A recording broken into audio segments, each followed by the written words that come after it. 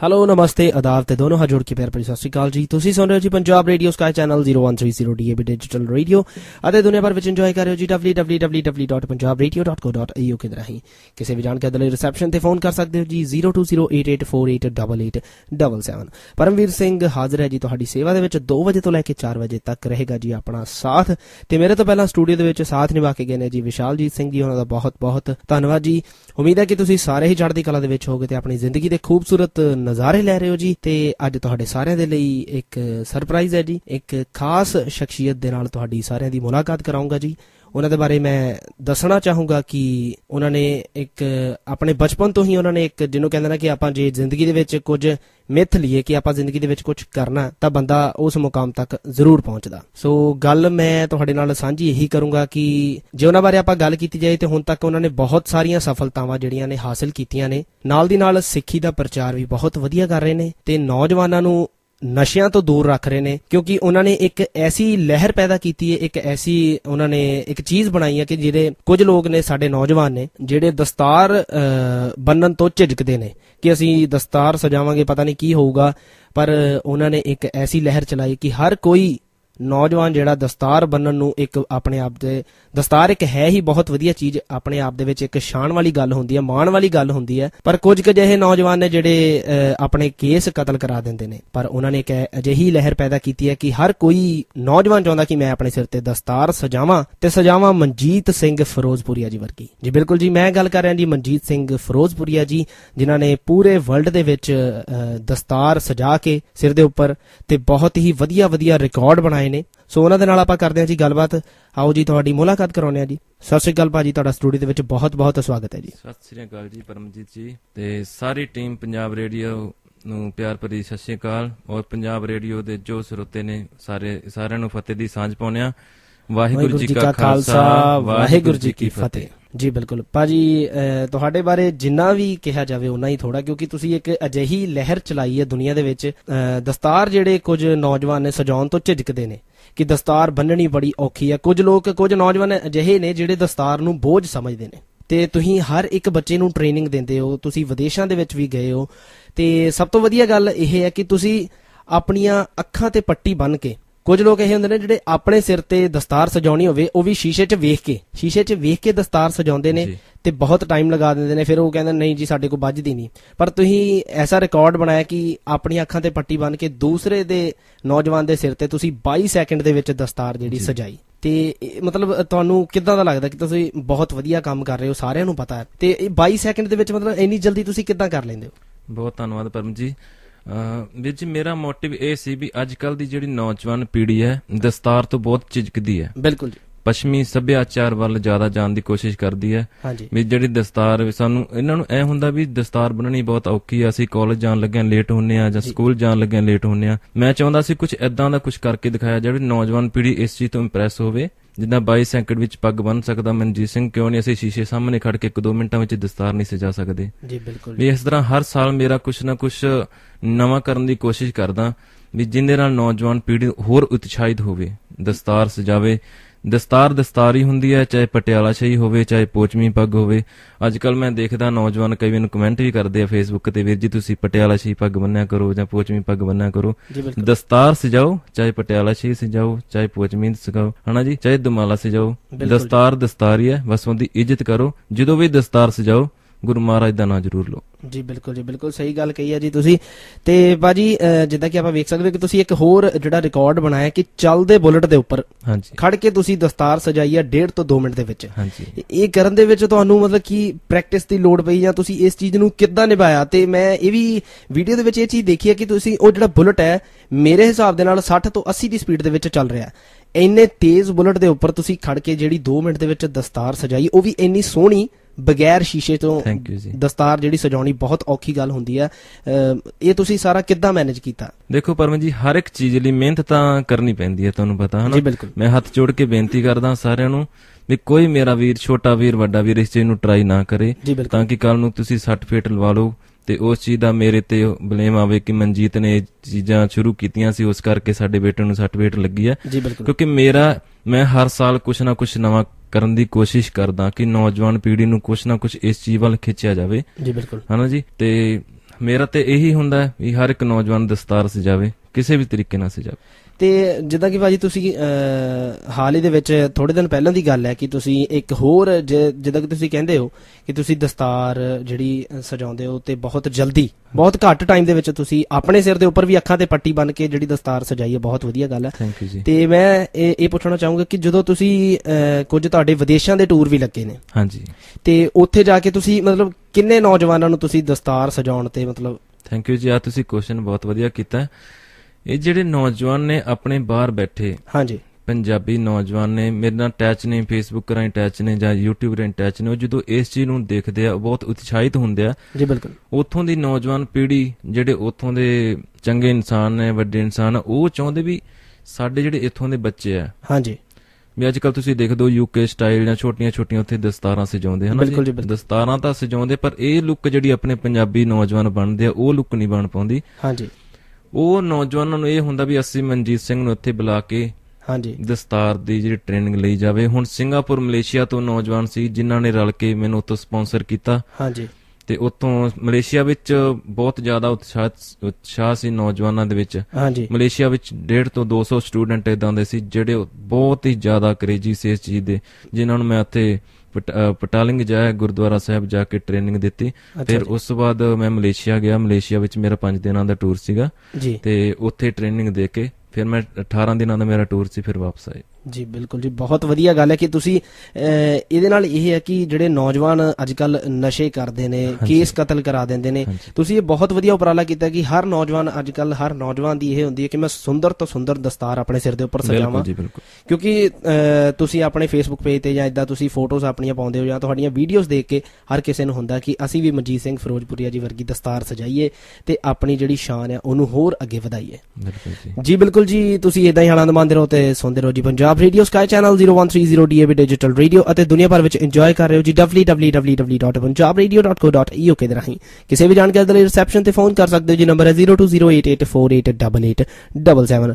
ਮਨਜੀਤ ਸਿੰਘ ਫਿਰੋਜ਼ਪੁਰੀਆ ਜੀ ਨਾਲ ਏਦਾਂ ਹੀ ਆਪਣੀ ਗੱਲਬਾਤ ਚੱਲਦੀ ਰਹੇਗੀ ਜੀ। ਤੇ ਫਿਲਹਾਲ ਅਗਲਾ ਪਿਆਰਾ ਜਿਹਾ ਗੀਤ ਹੈ ਜੀ ਰਵਿੰਦਰ ਗਰੇਵਾਲ ਜੀ ਦੀ ਆਵਾਜ਼ ਦੇ ਵਿੱਚ, ਉਹਦਾ ਤੁਸੀਂ ਆਨੰਦ ਮਾਣੋ ਤੇ ਬੜੇ ਪਿਆਰ ਦੇ ਨਾਲ ਸੁਣੋ ਜੀ। ਪੁੱਤ ਸਰਦਾਰਾਂ ਦੇ ਬਹੁਤ ਹੀ ਖੂਬਸੂਰਤ ਗੀਤ ਰਵਿੰਦਰ ਗਰੇਵਾਲ ਜੀ ਦੀ ਆਵਾਜ਼ ਦੇ ਵਿੱਚ।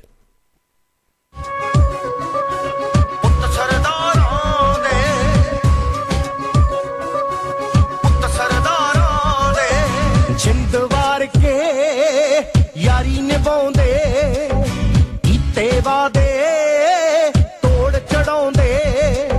ਜਿੰਦ ਵਾਰ ਕੇ ਯਾਰੀ ਨਿਭਾਉਂਦੇ, ਕੀਤੇ ਵਾਦੇ ਤੋੜ ਚੜਾਉਂਦੇ।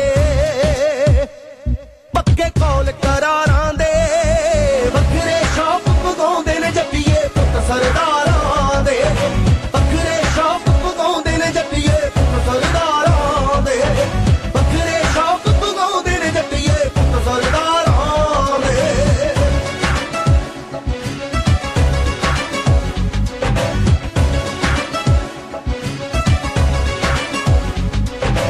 ਅਰਬ ਦੇਸ ਤੋਂ ਘੋੜੀ ਲਿਆਂਦੀ, ਘੋੜੀ ਉੱਤੇ ਸਵਾਰੀ ਕੀਤੀ। ਘਰ ਦੇ ਕਮਾਦ ਦਾ ਗੁੜ ਬਣਾਇਆ, ਗੁੜ ਚੋਂ ਕੱਢ ਕੇ ਦਾਰੂ ਪੀਤੀ।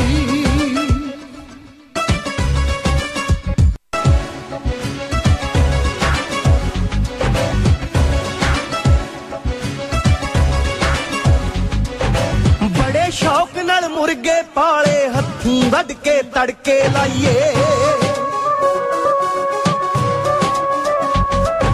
ਪਿੰਡ ਲਿੱਤੜਾਂ ਦੇ ਪ੍ਰਗਟ ਵਾਂਗੂ ਖੂਤੇ ਜਾ ਕੇ ਭੰਗੜੇ ਪਾਈਏ।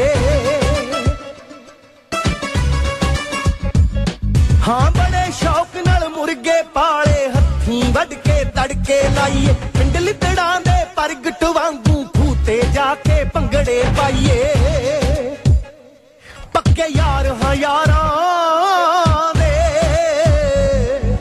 ਵੱਖਰੇ ਸ਼ੌਕ ਪਗਾਉਂਦੇ ਨੇ ਜੱਟੀਏ ਪੁੱਤ ਸਰਦਾਰਾਂ ਦੇ। ਓਏ ਵੱਖਰੇ ਸ਼ੌਕ ਪਗਾਉਂਦੇ ਨੇ ਜੱਟੀਏ ਪੁੱਤ ਸਰਦਾਰਾਂ ਦੇ। ਪੁੱਤ ਸਰਦਾਰਾਂ ਦੇ, ਪੁੱਤ ਸਰਦਾਰਾਂ ਦੇ। ਵੱਖਰੇ ਸ਼ੌਕ ਪਗਾਉਂਦੇ ਨੇ ਜੱਟੀਏ ਪੁੱਤ ਸਰਦਾਰਾਂ ਦੇ।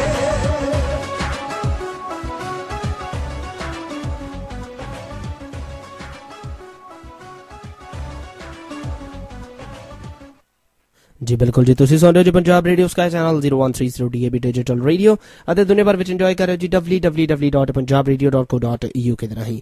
ਕਿਸੇ ਵੀ ਜਾਣਕਾਰੀ ਦੇ ਲਈ ਰਿਸੈਪਸ਼ਨ ਤੇ ਫੋਨ ਕਰ ਸਕਦੇ ਹੋ ਜੀ, ਨੰਬਰ ਹੈ 0208848877। ਬ੍ਰੇਕ ਤੋਂ ਬਾਅਦ ਤੁਹਾਡਾ ਸਾਰਿਆਂ ਦਾ ਬਹੁਤ ਬਹੁਤ ਸਵਾਗਤ ਹੈ ਜੀ। ਹਾਂਜੀ ਮਨਜੀਤ ਜੀ, ਤੁਹਾਡਾ ਵੀ ਬਹੁਤ ਬਹੁਤ ਸਵਾਗਤ ਹੈ ਜੀ। ਬਹੁਤ ਬਹੁਤ ਧੰਨਵਾਦ ਜੀ। ਹਾਂਜੀ ਭਾਜੀ, ਮੈਂ ਤੁਹਾਡੇ ਨਾਲ ਇੱਕ ਹੋਰ ਗੱਲ ਜਿਹੜੀ ਮੇਰੇ ਮਨ ਦੇ ਵਿੱਚ ਸਵਾਲ ਆ ਰਿਹਾ ਸੀਗਾ ਕਿ ਤੁਸੀਂ ਹੁਣ ਤੱਕ ਵੱਡੇ ਤੋਂ ਵੱਡੇ ਤੇ ਛੋਟੇ ਤੋਂ ਛੋਟੇ ਕਿਹੜੀ ਏਜ ਦੇ ਬੱਚੇ ਨੂੰ ਕਹਿ ਲਓ, ਚਾਹੇ ਤੁਸੀਂ ਕਿਸੇ ਸਿਆਣਿਆਂ ਨੂੰ ਕਹਿ ਲਓ, ਮਤਲਬ ਕਿੰਨੀ ਉਮਰ ਦਿਆਂ ਨੂੰ ਤੁਸੀਂ ਹੁਣ ਤੱਕ ਦਸਤਾਰ ਸਜਾਉਣੀ ਸਿਖਾ ਚੁੱਕੇ ਹੋ? ਦੇਖੋ ਪਰਮ ਜੀ, ਮੇਰੇ ਕੋਲ ਹੁਣ ਤੱਕ ਛੋਟੇ ਤੋਂ ਛੋਟਾ ਜਿਹੜਾ ਨੌਜਵਾਨ ਆਇਆ 8 ਤੋਂ 10 ਸਾਲ ਦੀ ਉਮਰ ਦੇ ਵਿੱਚ। ਹਾਂਜੀ, 8 ਤੋਂ 10 ਸਾਲ ਛੋਟੀ ਉਮਰ, ਬਹੁਤ ਛੋਟੀ ਉਮਰ ਹੁੰਦੀ ਹੈ। ਤੁਹਾਨੂੰ ਪਤਾ ਸਕੂਲ ਦਾ ਟਾਈਮ ਹੁੰਦਾ, ਬੱਚਿਆਂ ਕੋਲ ਇੰਨਾ ਟਾਈਮ ਵੀ ਨਹੀਂ ਹੁੰਦਾ ਬਿਲਕੁਲ ਜੀ, ਵੀ ਟਿਊਸ਼ਨਾਂ ਜਾਣਾ, ਸਕੂਲ ਜਾਣਾ। ਤੇ ਵੱਡੀ ਤੋਂ ਵੱਡੀ ਉਮਰ ਦੇ ਵੀ ਬਹੁਤ ਮੇਰੇ ਕੋਲ ਇਸ ਤਰ੍ਹਾਂ ਦੇ ਬਜ਼ੁਰਗ ਤੱਕ ਆਉਂਦੇ ਨੇ।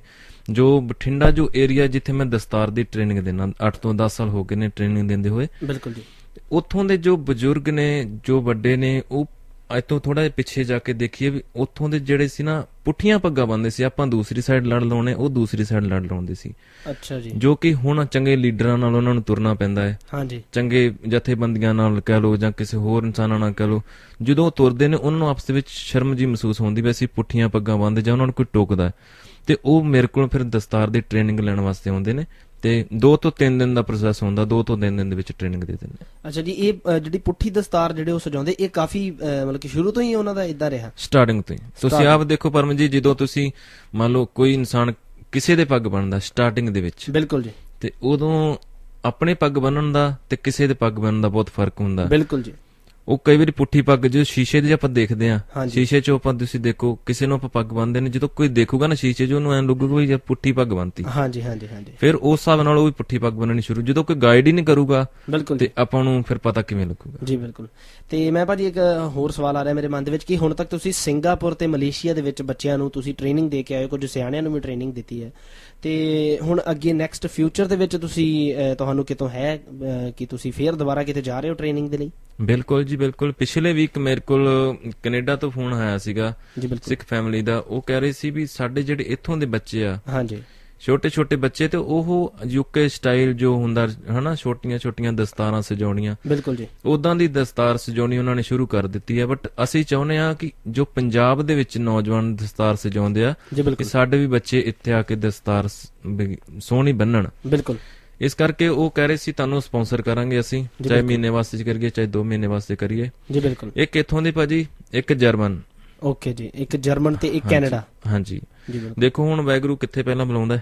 ਜੀ ਬਿਲਕੁਲ ਜੀ ਬਿਲਕੁਲ। ਤੇ ਭਾਜੀ ਜੇ ਆਪਾਂ ਗੱਲ ਕਰੀਏ ਕਿ ਜਿੱਦਾਂ ਪਟਿਆਲਾ ਸ਼ਾਹੀ ਪੱਗ ਹੁੰਦੀ ਹੈ ਇੱਕ, ਹਾਂਜੀ, ਇੱਕ ਹੁੰਦੀ ਹੈ ਪੋਚਵੀ, ਹਾਂਜੀ, ਤੇ ਜਦੋਂ ਆਪਾਂ ਦਸਤਾਰ ਸਜਾਈ ਤੇ ਹਾਰਡਲੀ ਤੁਹਾਨੂੰ ਜਦੋਂ ਕਿਸੇ ਦੇ ਤੁਸੀਂ ਬੰਨਦੇ ਹੋ, ਉਹ ਤਾਂ ਤੁਸੀਂ ਵੀਡੀਓ ਵਿੱਚ ਅਸੀਂ ਦੇਖਿਆ ਕਿ 22 ਸੈਕਿੰਡ ਤੁਸੀਂ, ਉਹ ਵੀ ਅੱਖਾਂ ਤੇ ਪੱਟੀ ਬੰਨ ਕੇ। ਹਾਂਜੀ ਹਾਂਜੀ। ਤੇ ਇਹ ਤੁਹਾਨੂੰ ਮਤਲਬ ਜਿਹੜਾ ਸ਼ੌਂਕ ਸੀਗਾ ਦਸਤਾਰ ਸਜਾਉਣ ਦਾ, ਇੱਕ ਜਿਹਨੂੰ ਕਹਿੰਦੇ ਨੇ ਜਜ਼ਬਾ ਹੁੰਦਾ ਬੰਦੇ ਦਾ, ਇੱਕ ਟਾਰਗੇਟ ਹੁੰਦਾ, ਇਹ ਤੁਹਾਨੂੰ ਕਦੋਂ ਤੋਂ ਤੁਹਾਡੇ ਅੰਦਰ ਇਹ ਪੈਦਾ ਹੋਇਆ ਕਿ ਮੈਂ ਦਸਤਾਰ ਆਪਣੇ ਸਿਰ ਤੇ ਤਾਂ ਸਜਾਉਣੀ ਆ, ਨਾਲ ਪੂਰੀ ਦੁਨੀਆ ਨੂੰ ਇਹ ਚੀਜ਼ ਜਿਹੜੀ ਆ ਦਿਖਾਈ ਜਾਵੇ ਵੀ ਤੁਸੀਂ ਵੀ ਦਸਤਾਰ ਸਜਾਓ?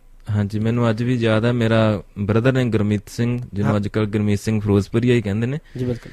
ਤੇ ਉਹ ਉਸ ਟਾਈਮ ਕਾਲਜ ਜਾਂਦੇ ਹੁੰਦੇ ਸੀ, ਪਲੱਸ BA ਫਸਟ ਈਅਰ ਦੇ ਵਿੱਚ, ਮੈਨੂੰ ਅੱਜ ਵੀ ਯਾਦ ਹੈ।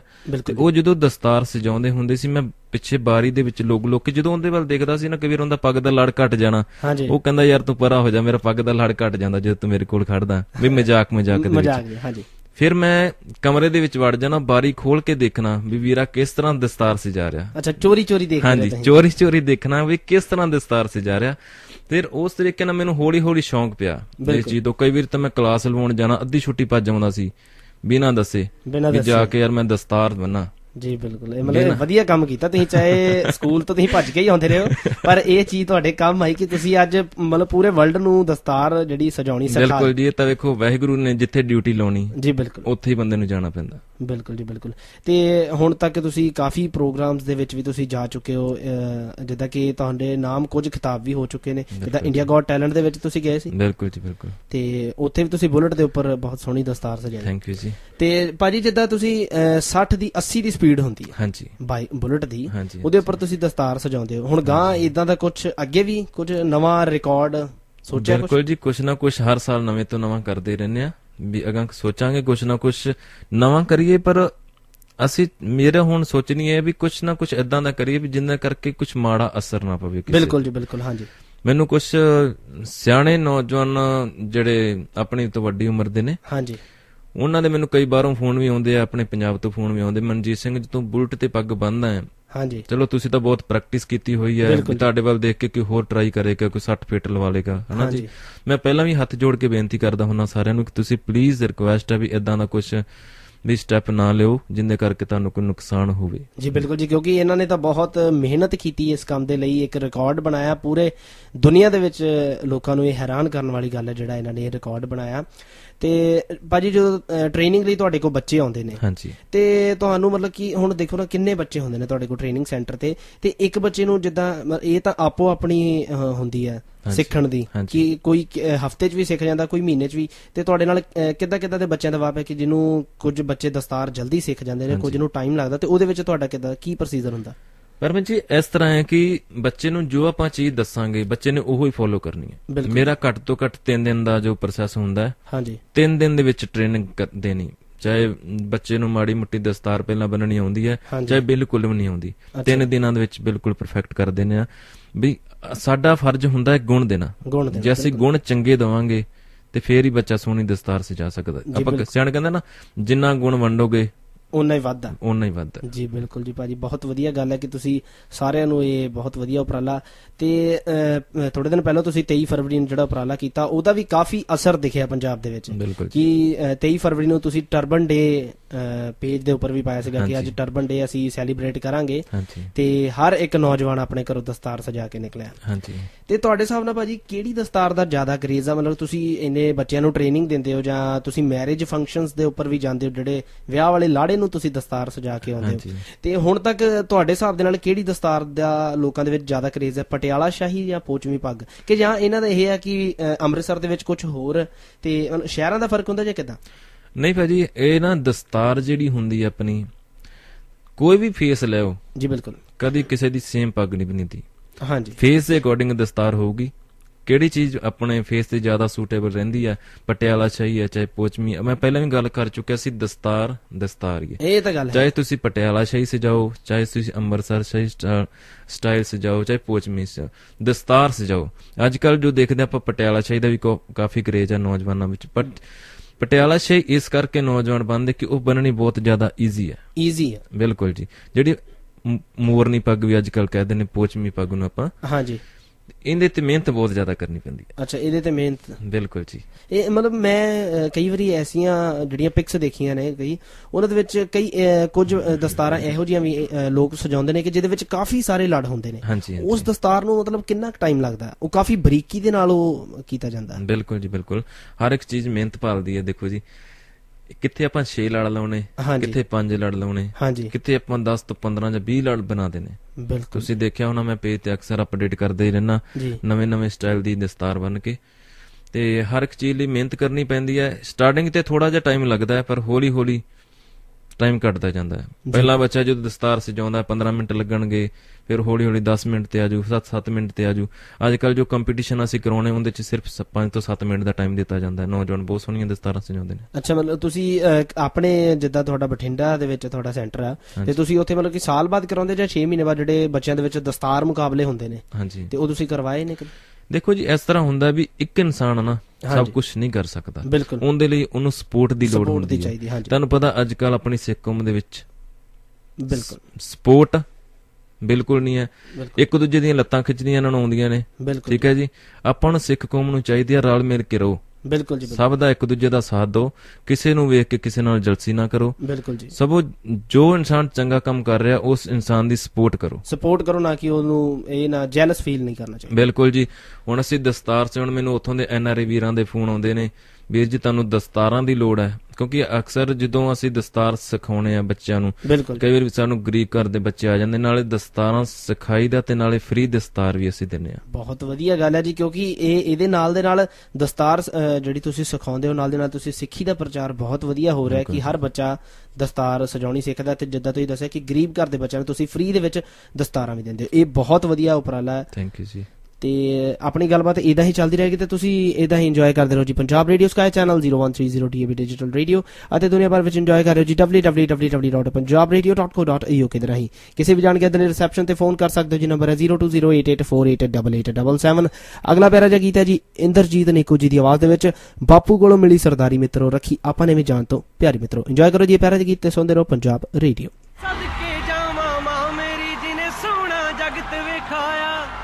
सदके प्यो ने तुरन सिखा के पढ़न स्कूले पाया, पढ़ने विच नलायक बड़ा सी मैनू इल ते कुकड़ नहीं आया। फिर ऐसा अली मैनू मुर्शिद मिलिया जिन्हें गाउण दा इल्म सिखाया। एक कुड़ी तो दर्द उधारा लै गीतां विच गाया। निक्कू ना कॉलेज तो मिलिया जांदा नहीं भुलाया। हर मुश्किल ते हथियारां वर्गे यारा साथ निभाया। मेरे लई खालिस रब रूप जिन्ना हदों वध मैनू चाया। मेरे सतगुर मैनू ओह सब कुछ दिता जिहदी हर वेले रहिंदी ए कुंवारी मित्र। कोलों मिली सिरदारी मित्रो रखी आपां ने भी जान तो प्यारी मित्रो। बापू कोलों मिली सिरदारी मित्रो रखी आपां ने भी जान तो प्यारी मित्रो। सदा मस्ती च रहिए मस्त जिंदगी दे लईए पूरी कर लईए कायम जैलदारी मित्रो। बापू कोलों मिली सिरदारी मित्रो रखी आपां ने भी जान तो प्यारी मित्रो। बापू कोलों मिली सिरदारी मित्रो रखी आपां ने भी जान तो प्यारी मित्रो।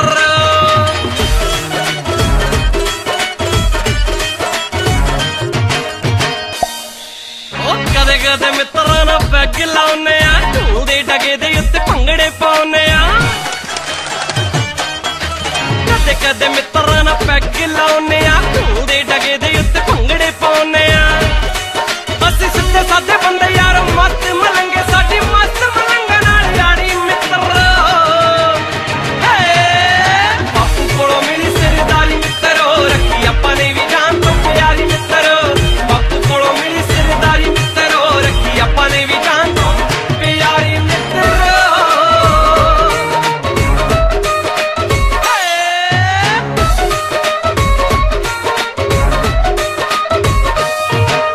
नड्डी सी कमाई थोड़ा चर्चा हो गया, कल सिरे भी ना चढ़ी बट खर्चा हो गया।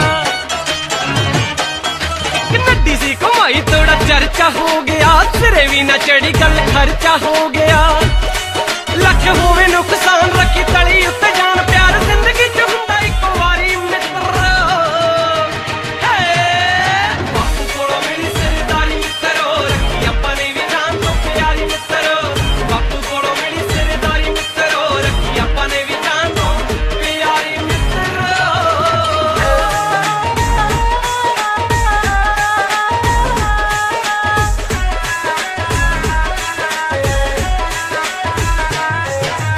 हर वेले करा शुकराना रब दा जिनू है फिक्र लोको सारे जग दा। हर वेले करा शुकराना रब दा जिनू है फिक्र लोको सारे जग दा। उन्हें बख्शे ने यार एक सुखी परिवार बनी जिंदगी बुलाने की यारी मित्र। बापू कोलों मिली सरदारी मित्रो रखी आपां ने भी जान तो प्यारी मित्रो। बापू कोलों मिली सरदारी मित्रो रखी आपां ने भी जान तो प्यारी मित्रो।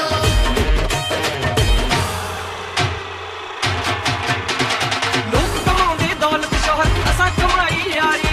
ना यारी विच पैसा आवे ना कोई कुड़ी कुवारी। पीर फकीरां ने बख्शी है सानू इश्क खुमारी। ओ मड़क ते साडे गल दा कैंठा अणख जान तो प्यारी। जुल्म अगे नहीं झुकना लैंदा सिर ले जी लखवारी। पैरा है तो खिंचिए धरती तेड़ा करे गद्दारी।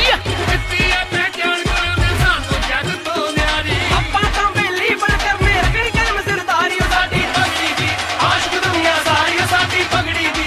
आशिक दुनिया सारी साडी पगड़ी दी। आज की दुनिया सारी साडी पकड़ी थी।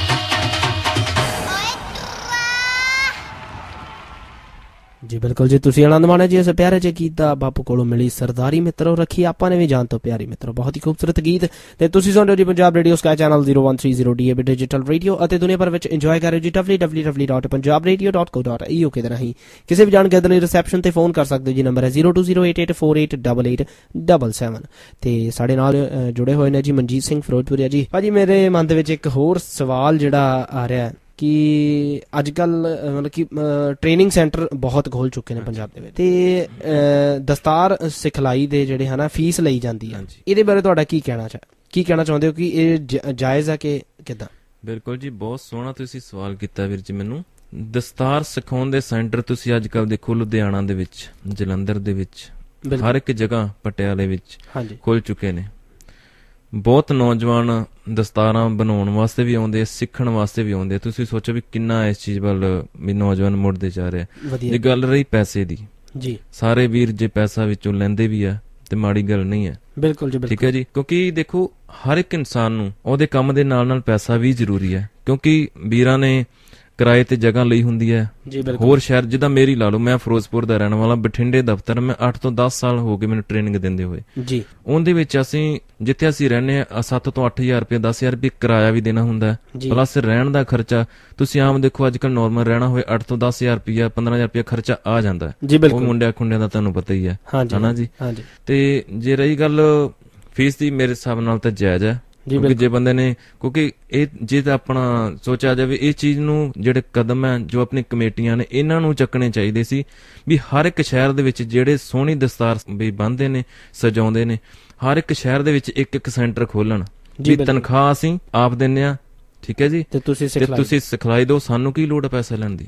ਜਦੋਂ ਸਾਨੂੰ ਫੀਸ ਤਨਖਾਹ ਆਊਗੀ, ਜਿੰਨੇ ਨੌਜਵਾਨ ਮਰਜ਼ੀ ਆਉਣ, ਅਸੀਂ ਦਸਤਾਰਾਂ ਫ੍ਰੀ ਸਿਖਾਵਾਂਗੇ। ਬਿਲਕੁਲ ਜੀ, ਬਹੁਤ ਵਧੀਆ ਗੱਲ ਕੀਤੀ ਹੈ ਜੀ ਤੁਸੀਂ। ਇਹ ਉਪਰਾਲਾ ਜਿਹੜੀਆਂ ਕਮੇਟੀਆਂ ਬਣੀਆਂ ਹੋਈਆਂ ਨੇ ਉਹਨਾਂ ਨੂੰ ਇਹ ਚਾਹੀਦਾ ਇਹ ਉਪਰਾਲਾ ਕਰਨਾ ਕਿ ਜਿਹੜੇ ਦਸਤਾਰ ਜਿਹੜੀ ਸਿਖਲਾਈ ਇੱਕ ਸੈਂਟਰ ਖੋਲ ਕੇ ਦੇਣਾ ਚਾਹੀਦਾ, ਤੇ ਉੱਥੇ ਦਸਤਾਰ ਜਿਹੜੇ ਬਹੁਤ ਵਧੀਆ ਸਿਖਲਾਈ ਦਿੰਦੇ ਨੇ। ਤੁਸੀਂ ਵੀਰ ਜੀ, ਸੌਰੀ ਮੈਂ ਤੁਹਾਡੀ ਗੱਲ ਕੱਟ ਰਿਹਾ, ਤੁਸੀਂ ਇਹ ਦੇਖੋ ਵੀ ਜੇਕਰ ਸ਼੍ਰੋਮਣੀ ਕਮੇਟੀ ਦੀਆਂ ਜਦੋਂ ਵੋਟਾਂ ਪੈਂਦੀਆਂ ਨੇ, ਸੌਰੀ ਮੇਰਾ ਵੀਰ ਕੋਈ ਮਾਈਂਡ ਨਾ ਕਰੇ ਜੋ ਗੱਲ ਸੁਣ ਰਿਹਾ, ਜਦੋਂ ਵੋਟਾਂ ਪੈਂਦੀਆਂ ਨੇ ਆਪਾਂ ਕਿੰਨੀ ਸਪੋਰਟ ਕਰਦੇ ਆ, ਬਿਲਕੁਲ ਹਨਾ ਜੀ। ਹਰ ਇੱਕ ਜਗ੍ਹਾ ਦੇ ਮੈਂਬਰ ਖਿਲਾਰਦੇ ਆ ਇੱਕ ਸ਼ਹਿਰ ਦੇ ਵਿੱਚ ਜੀ। ਇਸੇ ਤਰ੍ਹਾਂ ਹੀ ਦਸਤਾਰ ਦਾ ਸੈਂਟਰ ਵੀ ਖੋਲ ਦੋ, ਕਿੰਨੀ ਕੁ ਵੱਡੀ ਗੱਲ ਹੈ। ਬਿਲਕੁਲ ਜੀ, ਕਿੰਨਾ ਹਜ਼ਾਰਾਂ ਦਾ ਬਜਟ, ਲੱਖਾਂ ਕਰੋੜਾਂ ਦਾ ਬਜਟ, ਜੇਕਰ ਇਹ ਤਾਂ ਇੱਕ ਹਿਸਾਬ ਦਾ ਸਮੁੰਦਰ ਦੇ ਵਿੱਚੋਂ ਚਿੜੀ ਚੋਗਾ ਭਰਨ ਵਾਲੀ ਗੱਲ ਹੈ ਜੀ। ਬਿਲਕੁਲ ਠੀਕ ਹੈ ਜੀ।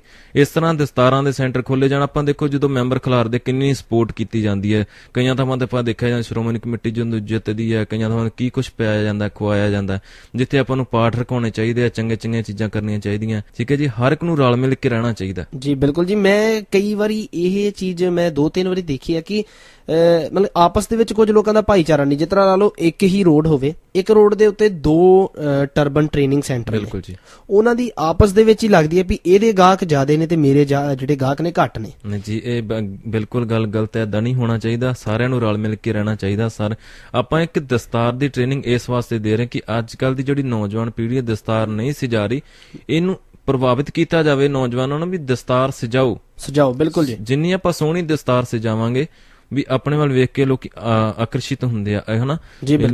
ਜੇ ਤੁਸੀਂ ਸੋਹਣੀ ਦਸਤਾਰ ਸਜਾਉਂਦੇ ਹੋ, ਮੇਰਾ ਵੀ ਜੀ ਕਰੂਗਾ ਵੀ ਵੀਰੇ ਵਰਗੀ ਮੈਂ ਵੀ ਸੋਹਣੀ ਦਸਤਾਰ ਬੰਨਾ ਜੀ। ਬਿਲਕੁਲ ਜੀ, ਠੀਕ ਹੈ ਨਾ ਜੀ। ਕਿਉਂਕਿ ਪੰਜਾਬ ਦੇ ਵਿੱਚ ਪਿਛਲੇ ਥੋੜੇ ਟਾਈਮ ਦੇ ਵਿੱਚ ਜੇ ਵੇਖਿਆ ਜਾਵੇ ਤੇ ਬਹੁਤ ਸਾਰੇ ਜਿਹੜੇ ਨੌਜਵਾਨਾਂ ਨੇ ਆਪਣੇ ਕੇਸ ਕਤਲ ਕਰਾ ਦਿੱਤੇ ਨੇ। ਬਿਲਕੁਲ ਜੀ, ਕੁਝ ਲੋਕ ਕੇਸ ਕਤਲ ਇਸ ਲਈ ਕਰਾ ਦਿੰਦੇ ਨੇ ਕਿਉਂਕਿ ਉਹ ਕਹਿੰਦੇ ਨੇ ਜੀ ਅਸੀਂ ਫੋਰਨ ਜਾਣਾ, ਉੱਥੇ ਸਾਨੂੰ ਪੱਗ ਬੰਨਣ ਦਾ ਟਾਈਮ ਨਹੀਂ ਮਿਲਦਾ, ਇਸ ਲਈ ਅਸੀਂ ਕੇਸ ਕਤਲ ਕਰਾ ਦਿੰਦੇ ਆ। ਪਰ ਜੇ ਬੰਦੇ ਦੇ ਅੰਦਰ ਕਹਿੰਦੇ ਹੁੰਦੇ ਨਾ, ਮਨ ਦੇ ਵਿੱਚ ਕੋਈ ਇੱਕ ਇੱਛਾ ਹੋਣੀ ਚਾਹੀਦੀ ਹੈ, ਟਾਰਗੇਟ ਹੋਣਾ ਚਾਹੀਦਾ। ਦਸਤਾਰ ਸਜਾਉਣ ਲੱਗੇ ਹੁਣ ਤੁਸੀਂ 1.5 ਤੋਂ 2 ਮਿੰਟ ਦੇ ਵਿੱਚ ਬੁਲਟ ਦੇ ਉੱਤੇ ਚੜ ਕੇ ਦਸਤਾਰ ਸਜਾ ਸਕਦੇ ਹੋ, ਤੇ ਆਮ ਸ਼ੀਸ਼ੇ ਅੱਗੇ ਉਹ ਵੀ ਤੁਸੀਂ ਬਿਨਾਂ ਵੇਖੇ ਦਸਤਾਰ ਸਜਾ ਲੈਂਦੇ ਹੋ 1.5 ਤੋਂ 2 ਮਿੰਟ ਦੇ ਵਿੱਚ। ਇਹ ਤੁਸੀਂ ਮਿਹਨਤ ਕੀਤੀ ਹੈ ਤੇ ਤਾਂ ਹੀ ਤੁਸੀਂ ਇਹ ਕਰ ਲੈਂਦੇ ਹੋ। ਤੇ ਜੇ ਅਸੀਂ ਵਿਦੇਸ਼ਾਂ ਦੇ ਵਿੱਚ ਜਾਣੇ, ਮੰਨਦੇ ਆ ਕਿ ਟਾਈਮ ਥੋੜਾ ਹੁੰਦਾ, ਜਿੱਥੇ ਤੁਸੀਂ ਲੇਟ ਸੌਂਦੇ ਹੋ ਉੱਥੇ ਜਰਾ ਜਲਦੀ ਸੌਵੋ ਤੇ ਓਨੀ ਜਲਦੀ ਅੰਮ੍ਰਿਤ ਵੇਲੇ ਉੱਠੋ, ਨਾਲੇ ਇਸ਼ਨਾਨ ਪਾਣੀ ਕਰੋ ਆਪਣਾ ਸਾਰਾ ਵਧੀਆ, ਗੁਰਬਾਣੀ ਪੜ੍ਹੋ, ਤੇ ਨਾਲ ਆਪਣੀ ਜੇ ਆਪਾਂ ਚਾਹੀਏ ਤੇ 1.5-2 ਮਿੰਟ ਕੁਛ ਵੀ ਨਹੀਂ ਹੁੰਦਾ। ਹਾਂ ਆਪਾਂ 5 ਮਿੰਟ ਵੀ ਲੈ ਕੇ ਚੱਲੀਏ ਤੇ 5 ਮਿੰਟ ਦੇ ਵਿੱਚ ਬਹੁਤ ਸੋਹਣੀ ਦਸਤਾਰ ਸਜਾਈ ਜਾ ਸਕਦੀ ਹੈ। ਇਹ ਤਾਂ ਲੋਕਾਂ ਨੇ ਇੱਕ ਨਾ ਬਹਾਨਾ ਬਣਾ ਲਿਆ ਕਿ ਆਪਾਂ ਬਾਹਰ ਰਹਿੰਦੇ ਆ ਤੇ ਉੱਥੇ ਸਾਨੂੰ ਟਾਈਮ ਨਹੀਂ ਮਿਲਦਾ ਜੀ, ਏਦਾਂ ਹੋ ਜਾਂਦਾ, ਉਹ ਵਾਲਾਂ ਨੂੰ ਜੈਲ ਜੀ ਲਾ ਲੈਂਦੇ ਆ। ਪਰ ਇਹ ਬਿਲਕੁਲ ਗਲਤ ਗੱਲ ਆ, ਕਿਉਂਕਿ ਇਹ ਤੇ ਫਿਰ ਜੇ ਆਪਾਂ ਗੱਲ ਕਰੀਏ ਹਨਾ, ਗੁਰੂ ਗੋਬਿੰਦ ਸਿੰਘ ਜੀ ਨੇ ਆਪਣੇ 4 ਸਾਹਿਬਜ਼ਾਦੇ, ਆਪਣਾ ਸਾਰਾ ਪਰਿਵਾਰ ਵਾਰਤਾ। ਕਾਹਦੇ ਲਈ ਵਾਰਿਆ? ਸਰਦਾਰੀ ਦੇ ਲਈ। ਇੱਕ ਸਿੱਖ ਕੌਮ ਜਿਹੜੀ ਉਹਨਾਂ ਨੇ ਬਣਾਈ ਆ। ਪਰ ਸਾਡੇ ਲੋਕ ਇਹ ਚੀਜ਼ ਨੂੰ ਦੇਖਦੇ ਨਹੀਂ। ਉਹਨਾਂ ਨੇ ਕੇਸ ਨਾ ਕਤਲ ਕਰਾਉਣ ਦੇ ਪਿੱਛੇ ਸਾਹਿਬਜ਼ਾਦਿਆਂ ਨੇ ਆਪਣੀਆਂ ਜਾਨਾਂ ਜਿਹੜੀਆਂ ਗਵਾ ਦਿੱਤੀਆਂ, ਸ਼ਹੀਦੀਆਂ ਪਾਈਆਂ। ਤੇ ਪਰ ਸਾਡੇ ਜਿਹੜੇ ਨੌਜਵਾਨ ਨੇ ਬਾਹਰ ਜਾਣ ਦੇ ਚੱਕਰ 'ਚ ਕੇਸ ਕਤਲ ਕਰਾ ਲੈਂਦੇ ਨੇ ਜੀ ਵੀ ਸਾਡੀ ਟੌਰ ਦੇ ਵਿੱਚ ਫਰਕ ਪੈਂਦਾ। ਪਰ ਉਹਨਾਂ ਨੂੰ ਇਹ ਨਹੀਂ ਪਤਾ ਵੀ ਦਸਤਾਰ ਸਜਾਉਣ ਦੇ ਨਾਲ ਟੌਰ ਬਣਦੀ ਆ, ਨਾ ਕਿ ਟੌਰ ਘਟਦੀ ਹੈ। ਬਿਲਕੁਲ ਜੀ ਬਿਲਕੁਲ। ਪਰ ਅਮੀਰ ਜੀ ਮੈਂ ਤੁਹਾਨੂੰ ਗੱਲ ਦੱਸਣਾ ਚਾਹੁੰਦਾ ਹਾਂਜੀ ਵੀ ਤੁਸੀਂ ਦੇਖਿਆ ਹੋਊਗਾ ਪਹਿਲਾਂ ਜਿਹੜਾ ਸੀ ਨਾ ਮਾਹੌਲ ਜਿਹੜਾ ਸੀਗਾ ਦਸਤਾਰ ਵੱਲ ਬਿਲਕੁਲ ਨਹੀਂ ਸੀ, ਨਾ ਉਹਦੇ ਤੇ ਸੌਂਗ, ਨਾ ਕੋਈ ਫਿਲਮ ਦੇ ਵਿੱਚ ਕੋਈ ਪੱਗ ਵਾਲੇ ਦਾ ਰੋਲ, ਉਹਨੂੰ ਜੋਕਰ ਜਿਹਾ ਬਣਾ ਕੇ ਪੇਸ਼ ਕੀਤਾ ਜਾਂਦਾ ਸੀ। ਬਿਲਕੁਲ ਇਹ ਗੱਲ ਤੁਸੀਂ ਬਿਲਕੁਲ ਸਹੀ ਕਹੀ। ਮੈਂ ਕਈ ਬਾਲੀਵੁੱਡ ਦੀਆਂ ਮੂਵੀਜ਼ ਦੇਖੀਆਂ ਜਿਹਦੇ ਵਿੱਚ ਸਰਦਾਰਾਂ ਦੀ ਬੇਕਦਰੀ ਥੋੜੀ ਕੀਤੀ ਗਈ। ਤੁਸੀਂ ਅੱਜ ਕੱਲ ਦੇਖਿਆ ਹੋਣਾ, ਮੈਂ ਨਾਮ ਲੈਣਾ ਚਾਹਾਂਗਾ ਜਿਹੜੇ ਵੀਰਾਂ ਕਰਕੇ ਨੌਜਵਾਨ ਥੋੜਾ ਜਿਹਾ ਹੋਰ ਦਸਤਾਰਾਂ ਵੱਲ ਮੁੜੇ ਨੇ। ਐਮੀ ਵਿਰਕ, ਰਣਜੀਤ ਬਾਵਾ, ਬਿਲਕੁਲ ਜੀ, ਮਹਿਤਾਬ ਵਿਰਕ, ਦਲਜੀਤ ਤਾਂ ਚਲੋ ਪਹਿਲਾਂ ਹੈਗਾ ਹੀ ਸੀ, ਠੀਕ ਹੈ ਜੀ। ਰਣਜੀਤ ਬਾਵੇ ਬਾਰੇ ਗੱਲਬਾਤ ਜ਼ਰੂਰ ਕਰਨੀ ਚਾਹਾਂਗਾ ਮੈਂ। ਤੁਸੀਂ ਦੇਖਿਆ ਹੋਣਾ ਬਹੁਤ ਸੋਹਣੇ ਉਹਨਾਂ ਨੇ ਹੁਣ ਤੱਕ ਸੌਂਗ ਗਾਏ ਨੇ ਜੀ, ਬਿਲਕੁਲ ਜੀ, ਬਹੁਤ ਹੀ ਪਿਆਰੇ ਸੌਂਗ ਗਾਏ ਨੇ। ਤੁਸੀਂ ਹੁਣ ਦੇਖੋ ਜਿਹੜੀ ਹੁਣ ਉਹਨਾਂ ਦੀ ਕੈਸਟ ਆਈ ਹੈ ਵਿੱਚੋਂ ਦਸਤਾਰ ਦੇ ਸਪੈਸ਼ਲ ਸੌਂਗ ਹੈ ਜੀ, ਬਿਲਕੁਲ ਜੀ। ਸਰਦਾਰ ਤੇ ਬਹੁਤ ਵਧੀਆ ਗੀਤ ਹੈ ਜੀ, ਆਪਣੇ ਸਰੋਤਿਆਂ ਨੂੰ ਆਪਾਂ ਜ਼ਰੂਰ ਸੁਣਾਵਾਂਗੇ। ਬਿਲਕੁਲ ਜੀ, ਬਹੁਤ ਪਿਆਰੇ ਸੌਂਗ ਨੇ। ਮੈਂ ਵਾਹਿਗੁਰੂ ਅੱਗੇ ਇਹੀ ਦੁਆ ਕਰਦਾ ਵੀ ਸੋਹਣੇ ਤੋਂ ਸੋਹਣੇ ਮੇਰਾ ਵੀਰ ਇਸ ਤਰ੍ਹਾਂ ਸੌਂਗ ਗਾਵੇ। ਸਭ ਮੈਂ ਸਿੰਗਰਾਂ ਨੂੰ ਇਹੀ ਬੇਨਤੀ ਕਰਦਾ, ਜੋ ਚੀਜ਼ ਆਪਾਂ ਪਰੋਸਾਂਗੇ ਜੀ ਉਹੀ ਨੌਜਵਾਨ ਪੀੜ੍ਹੀ ਹੈ ਉਹ ਸਭ ਕੁਛ ਕਰੇਗੀ, ਠੀਕ ਹੈ ਜੀ। ਕੋਈ ਲੱਚਰ ਗੀਤ ਨਾ ਗਾਇਆ ਜਾਵੇ। ਦਸਤਾਰ ਤੇ ਗੁਰਬਾਣੀ ਦੇ ਗੀਤ ਤਾਂ ਬਿਲਕੁਲ ਹੀ ਛੱਡਤੇ, ਬਿਲਕੁਲ ਜੀ, ਬਿਲਕੁਲ, ਕਿਉਂਕਿ ਅੱਜ ਕੱਲ ਹੋ ਗਿਆ ਪੈਸੇ ਵੱਲ ਧਿਆਨ ਸਭ ਦਾ ਜੀ, ਬਿਲਕੁਲ, ਠੀਕ ਹੈ ਜੀ। ਪੈਸੇ ਵੱਲ ਧਿਆਨ ਹੋ ਗਿਆ, ਉਹਨਾਂ ਨੂੰ ਇਹ ਹੁੰਦਾ ਵੀ ਸਾਡੀ ਜਿਹੜੀ ਕੈਸਟ ਹੈ ਫਲੋਪ ਨਾ ਹੋ ਜੇ, ਉਹਦੇ ਤੋਂ ਸਾਨੂੰ ਪੈਸਾ ਨਹੀਂ ਆਉਣਾ। ਇਸੇ ਕਰਕੇ ਜੇ ਆਪਾਂ ਚੰਗੀਆਂ ਚੀਜ਼ਾਂ ਸੁਣਾਂਗੇ ਤੇ ਚੰਗੀਆਂ ਚੀਜ਼ਾਂ ਗਾਉਣਗੇ ਜੀ, ਬਿਲਕੁਲ, ਕਿਉਂਕਿ ਉਹ ਕਹਿੰਦੇ ਹੁੰਦੇ ਨਾ ਜੋ ਬੀਜੀਏ ਤੇ ਉਹੀ ਵੱਢਣਾ ਪੈਂਦਾ। ਬਿਲਕੁਲ ਜੀ, ਜੇ ਆਪਾਂ ਹੁਣ ਇਹ ਲੱਚਰਤਾ ਨੂੰ ਨਹੀਂ ਘਟਾਵਾਂਗੇ ਤੇ ਗਾਂ ਜਿਹੜੀ ਅਗਲੀ ਪੀੜ੍ਹੀ ਆ ਉਹਦੇ ਪੱਲੇ ਕੁਛ ਨਹੀਂ ਰਹਿਣਾ। ਬਿਲਕੁਲ ਜੀ, ਬਿਲਕੁਲ, ਕਿਉਂਕਿ ਜੇ ਹੁਣ ਹੀ ਆਪਾਂ ਇਹਨਾਂ ਚੀਜ਼ਾਂ ਵੱਲ ਤੁਰਾਂਗੇ ਤੇ ਫਿਰ ਅੱਗੇ ਲਈ ਸਾਡੇ ਸਾਰਿਆਂ ਲਈ ਔਖਾ ਹੋ ਜਾਊਗਾ। ਅਗਲੀ ਪੀੜ੍ਹੀ ਨੂੰ ਤੇ ਪਤਾ ਹੀ ਨਹੀਂ ਆ।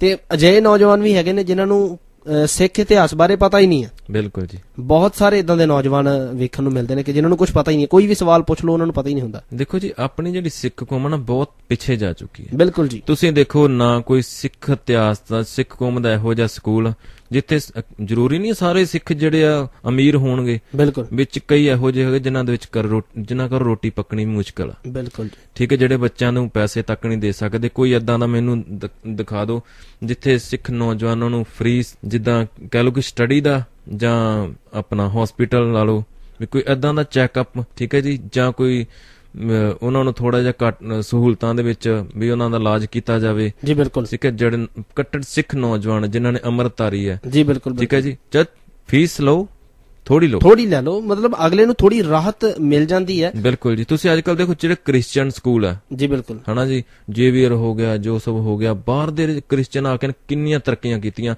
ਆਪਾਂ ਨੂੰ ਉੱਥੇ ਜਾ ਕੇ ਉਹਨਾਂ ਦੀ ਮਿਹਨਤ ਕਰਨੀ ਪੈਂਦੀ ਹੈ ਵੀ ਸਾਡੇ ਬੱਚਿਆਂ ਨੂੰ ਉੱਥੇ ਐਡਮਿਸ਼ਨ ਦਿਓ, ਬਿਲਕੁਲ, ਪਲੱਸ ਉਹਨਾਂ ਨੂੰ ਪੜਕਾ ਬੰਨਣ ਤੋਂ ਵੀ ਰੋਕਿਆ ਜਾਂਦਾ। ਦਸਤਾਰ ਦੀ ਤਾਂ ਬੜੀ ਦੂਰ ਦੀ ਗੱਲ ਹੈ। ਇਸ ਤਰ੍ਹਾਂ ਦੇ ਸਕੂਲ ਬਣਾਏ ਜਾਣ, ਕਾਲਜ ਬਣਾਏ ਜਾਣ ਕਿ ਜਿਹੜੇ ਹਿੰਦੂ ਲੋਕ ਹੈ ਜਾਂ ਪਾਸੇ ਦੇ ਲੋਕ ਆਪਾਂ ਨੂੰ ਆ ਕੇ ਕਹਿਣ ਵੀ ਸਾਡੇ ਬੱਚੇ ਨੂੰ ਐਡਮਿਸ਼ਨ ਦਿਓ ਜੀ, ਬਿਲਕੁਲ। ਇਹ ਉਪਰਾਲਾ ਵੀ ਬਿਲਕੁਲ ਜੀ ਕਰਨਾ ਚਾਹੀਦਾ ਸਾਡੇ ਭਾਈਚਾਰੇ ਨੂੰ। ਕੁਝ ਅਜਿਹੀਆਂ ਚੀਜ਼ਾਂ ਵੀ ਦੇਖਣ ਨੂੰ ਮਿਲਦੀਆਂ ਨੇ ਅੱਜ ਕੱਲ, ਜਿੱਦਾਂ ਪਿੱਛੇ ਜੇ ਥੋੜੀ ਜਿਹੀ ਪਿੱਛੇ ਚੱਲ ਜਾਈਏ ਤੇ ਇੱਕ ਪਟਕਿਆਂ ਦਾ ਰਿਵਾਜ ਚੱਲਿਆ ਹੈਗਾ। ਸਰਦਾਰ ਮੁੰਡੇ ਹਨਾ ਪਿੱਛੇ ਸਿਰ ਦੇ ਜਿਹੜੇ ਆਪਣੇ ਕੇਸ ਹੈ ਇਹਨਾਂ ਨੂੰ ਅੰਦਰ ਕਰਕੇ ਤੇ ਇੱਕ ਛੋਟਾ ਜਿਹਾ ਪਟਕਾ ਤੇ ਉਹਨੂੰ ਗੰਢ ਜੀ ਬੰਨ ਲੈਂਦੇ ਨੇ। ਉਹ ਜਰਾਬ ਦੇ ਵਾਂਗੂ ਆ, ਮੈਂ ਦੇਖਿਆ ਹੋਇਆ ਕਿ ਜਰਾਬ ਦੀ ਤਰ੍ਹਾਂ ਜਿਹਨੂੰ ਬੱਚੇ ਉੱਪਰ ਚੜਾ ਲੈਂਦੇ ਹਨਾ ਜੀ। ਚਲੋ ਮੈਂ ਵਾਹਿਗੁਰੂ ਦਾ ਬਹੁਤ ਸ਼ੁਕਰ ਕਰਦਾ, ਅੱਜ ਕੱਲ ਜਿਹੜੇ ਨੌਜਵਾਨ ਪਹਿਲਾਂ ਆਪਣੇ ਵਾਲਾਂ ਨੂੰ ਫੋਲਡ ਕਰਕੇ ਉੱਤੇ ਟੋਪੀ ਲੈ ਲੈਂਦੇ, ਉਹ ਤਾਂ ਬਿਲਕੁਲ ਹੀ ਕੰਮ ਗਲਤ ਸੀਗਾ। ਇਹ ਵੀ ਚੀਜ਼ ਨਹੀਂ, ਆਪਾਂ ਨੂੰ ਵੀ ਸਿੱਖ ਕੌਮ ਨੂੰ ਏਦਾਂ ਨਹੀਂ ਚਾਹੀਦਾ ਵਾਲ ਆਪਣੇ ਫੋਲਡ ਕਰਕੇ ਉੱਪਰ ਆਪਣੇ ਜਰਾਬ ਜੀ ਚੜਾ ਲਓ। ਹਾਂ ਵੀ ਫਿਰ ਫਾਇਦਾ ਕੀ ਆਪਣੇ ਕੇਸਾਂ ਨੂੰ ਜੇ ਆਪਾਂ ਸਾਂਭਣਾ ਹੀ ਨਹੀਂ। ਬਿਲਕੁਲ ਜੀ, ਬਿਲਕੁਲ, ਇਹ ਬਹੁਤ ਗਲਤ ਗੱਲ ਹੈ ਕਿ ਇਹ ਛੋਟੀ ਜਿਹੀ ਟੋਪੀ ਪਾ ਲੈਣੀ। ਜੇ ਤੁਸੀਂ ਨਹੀਂ, ਤੁਹਾਡੇ ਕੋਲ ਦਸਤਾਰ ਸਜਾਉਣ ਦਾ ਇੰਨਾ ਵੀ ਟਾਈਮ ਨਹੀਂ ਹੈਗਾ ਤੇ ਇੱਕ ਪਰਨਾ ਜਿਹੜਾ ਹੁੰਦਾ, ਬਿਲਕੁਲ ਜੀ 1.5-2 ਮੀਟਰ ਦਾ ਪਰਨਾ ਹੁੰਦਾ, ਉਹਨੂੰ ਬੰਨਣ ਲਈ 1 ਮਿੰਟ ਵੀ ਨਹੀਂ ਲੱਗਦਾ। ਉਹਦੇ ਲਈ ਸ਼ੀਸ਼ੇ ਦੀ ਵੀ ਲੋੜ ਨਹੀਂ ਹੁੰਦੀ, ਬੰਦਾ ਏਦਾਂ ਹੀ ਬਹੁਤ ਸੋਹਣਾ ਪਰਨਾ ਵੀ ਵੱਜ ਹੋ ਜਾਂਦਾ। ਜੇ ਕਿਸੇ ਦੀ ਕਹਿੰਦੇ ਹੁੰਦੇ ਨਾ ਕਿ ਨੀਅਤ ਹੋਵੇ ਉਸ ਚੀਜ਼ ਵੱਲ ਜਾਣ ਨੂੰ, ਉਹਨਾਂ ਨੂੰ ਇਹ ਹੁੰਦਾ ਕਿ ਬਸ ਅਸੀਂ ਦਵਾ ਕੇਸ ਕਤਲ ਕਰਾ ਦਈਏ। ਤੁਸੀਂ ਵੀਰ ਜੀ ਇੱਕ ਗੱਲ ਨੋਟ ਕੀਤੀ ਹੋਣੀ ਹੈ, 10ਵੀਂ +2 ਕਰਨ ਤੋਂ ਬਾਅਦ ਹੀ ਮੁੰਡਾ ਵਾਲ ਕਿਉਂ ਕਟਾਉਂਦਾ? ਬਿਲਕੁਲ ਜੀ, ਮਾਂ ਸ਼ੁਰੂ ਤੋਂ ਲੈ ਕੇ ਬੱਚੇ ਦੀ ਇੰਨੀ ਦੇਖਭਾਲ ਕਰਦੀ ਹੈ, ਉਹਦੇ ਕੇਸਾਂ ਨੂੰ ਸਾਂਭਦੀ ਹੈ। ਕਈ ਤਾਂ ਮੈਂ ਅੱਜ ਕੱਲ ਦੇਖਦਾ, ਮੈਂ ਇੱਕ ਦਿਨ ਘਰੇ ਗਿਆ, ਭਾਬੀ ਜੀ ਉਹਨੂੰ ਕਹਿੰਦਾ ਮੈਂ ਭਾਬੀ ਜੀ ਤੁਸੀਂ ਆਪਣੇ ਬੱਚੇ ਦੇ ਵਾਲ ਕਿਉਂ ਕਟਾਤੇ ਜੀ? ਉਹਨਾਂ ਦਾ ਜਵਾਬ ਸੀ ਵਕਤ ਕਰਨਾ ਬਹੁਤ ਔਖਾ। ਅੱਛਾ ਜੀ, ਸਵੇਰੇ ਉੱਠਣਾ, ਇਹਨੇ ਰੋਣਾ, ਹਾਂਜੀ, ਵੀ ਵਾਲਾਂ ਨੂੰ ਖਿੱਚ ਪੈਂਦੀ ਹੈ ਜਾਂ ਪੜਕਾ ਬੰਨਣਾ ਮੈਨੂੰ ਬਹੁਤ ਔਖਾ ਲੱਗਿਆ, ਇਸ ਕਰਕੇ ਵਾਲ ਕਟਾਤੇ। ਮੈਨੂੰ ਉੱਥੇ ਕੋਈ ਗੱਲ ਨਹੀਂ ਆਈ। ਮੈਂ ਮਨ ਦੇ ਵਿੱਚ ਹੀ ਗੱਲ ਨੂੰ ਰੱਖ ਲਿਆ ਵੀ ਹੁਣ ਇਹਨੂੰ ਕੀ ਕਵਾਂ। ਲੱਗਦੇ ਵੀ ਭਾਬੀ ਜੀ ਹੈ, ਕਿ ਮੂੰਹ ਬੋਲੇ ਜਿੱਦਾਂ ਆਪਾਂ ਭਾਬੀ ਜੀ ਕਹਿ ਦਿੰਦੇ ਨਾ ਆਂਢ ਗੁਆਂਢ, ਉਸ ਤਰ੍ਹਾਂ ਸੀ। ਫਿਰ ਉਹਨਾਂ ਨੂੰ ਮੈਂ ਦਸਤਾਰ ਬਾਰੇ ਵੀ ਦੱਸਿਆ, ਕੇਸਾਂ ਬਾਰੇ ਵੀ ਦੱਸਿਆ, ਤੇ ਫਿਰ ਉਹਨਾਂ ਦਾ ਜੋ ਬੱਚਾ ਹੈ ਉਹ ਇੰਟਰਸਟਿਡ ਹੈ। ਉਹ ਕਹਿੰਦਾ ਮੈਂ ਕੇਸ ਰੱਖਣੇ ਆ, ਦਸਤਾਰ ਬੰਨਣੀ ਹੈ। ਉਹਨੂੰ ਐ ਵੀ ਮੈਨੂੰ ਇੰਨਾ ਕੁਛ ਕਰਨਾ ਪਊ ਸਵੇਰੇ ਉੱਠ ਕੇ। ਮੈਂ ਇਹੀ ਰਿਕੁਐਸਟ ਕਰਾਂਗਾ ਆਪਣੀਆਂ ਭੈਣਾਂ ਨੂੰ, ਸਭ ਨੂੰ ਇਹੀ ਰਿਕੁਐਸਟ ਕਰਾਂਗਾ, ਬੱਚਿਆਂ ਦੇ ਕੇਸ ਰੱਖੋ ਜੀ, ਠੀਕ ਹੈ ਜੀ। ਕੋਈ 5-10 ਮਿੰਟ ਲੱਗਣਗੇ, ਚਲੋ ਹੌਲੀ ਹੌਲੀ ਬੱਚਾ ਜਦੋਂ ਵੱਡਾ ਹੋ ਗਿਆ ਆਪਣੇ ਆਪ ਸਭ ਕੁਝ ਸਾਂਭ ਲੈਂਦਾ ਜੀ। ਬਿਲਕੁਲ ਜੀ, ਠੀਕ ਹੈ ਜੀ। ਤੇ ਇਹ ਕੁੜੀਆਂ ਦੇ ਵਿੱਚ ਵੀ ਇਹ ਚੀਜ਼ ਦੇਖਣ ਨੂੰ ਮਿਲਦੀ ਹੈ ਕਿ ਹਨਾ, ਕੁੜੀਆਂ ਅੱਜ ਕੱਲ ਵਾਲ ਸਟੇਟ ਕਰਾ ਲੈਂਦੀਆਂ ਨੇ, ਪਰ ਜਿਹੜੇ ਆਪਣੇ ਸਰਦਾਰਾਂ ਦੀਆਂ ਕੁੜੀਆਂ ਜਿੰਨੀਆਂ ਵੀ ਹੁੰਦੀਆਂ ਨੇ, ਸਾਡੀਆਂ ਧੀਆਂ ਭੈਣਾਂ ਨੇ, ਉਹ ਬਹੁਤ ਖੁਸ਼ੀ ਹੁੰਦੀ ਹੈ ਜਦੋਂ ਕਿਸੇ ਕੁੜੀ ਨੇ ਸਿਰ ਦੇ ਉੱਤੇ ਬਹੁਤ ਸੋਹਣਾ ਗੋਲ ਦਮਾਲਾ ਸਜਾਇਆ। ਬਿਲਕੁਲ ਜੀ, ਬਿਲਕੁਲ, ਕਿਉਂਕਿ ਇਹ ਬਹੁਤ ਵਧੀਆ ਗੱਲ ਹੈ। ਕੁਝ ਕੁੜੀਆਂ ਸਮਝਦੀਆਂ ਨੇ ਕਿ ਦਮਾਲਾ ਬੰਨਣਾ ਇੱਕ ਬੋਝ ਹੈ, ਪਰ ਨਹੀਂ, ਕਿਉਂਕਿ ਜੇ ਕਿਸੇ ਕੁੜੀ ਨੇ ਦਮਾਲਾ ਸਜਾਇਆ ਹੋਵੇ ਤਾਂ ਬੜੀ ਟੌਰ ਹੁੰਦੀ ਹੈ, ਕੌਰ ਦੀ ਟੌਰ ਹੋ ਜਾਂਦੀ। ਬਿਲਕੁਲ ਜੀ, ਤੁਸੀਂ ਦੇਖਿਆ ਹੋਣਾ ਪਰਮ ਜੀ, ਆਪਾਂ ਫੇਸਬੁੱਕ 'ਚ ਵੀ ਕਈ ਵਾਰ ਮੈਂ ਪਾਉਣਾ ਹੁੰਦਾ, ਇੰਨੇ ਸੋਹਣੇ ਦਮਾਲੇ ਸਜਾਏ ਹੁੰਦੇ ਆ ਆਪਣੇ ਵੀਰਾਂ ਨੇ, ਭੈਣਾਂ ਨੇ।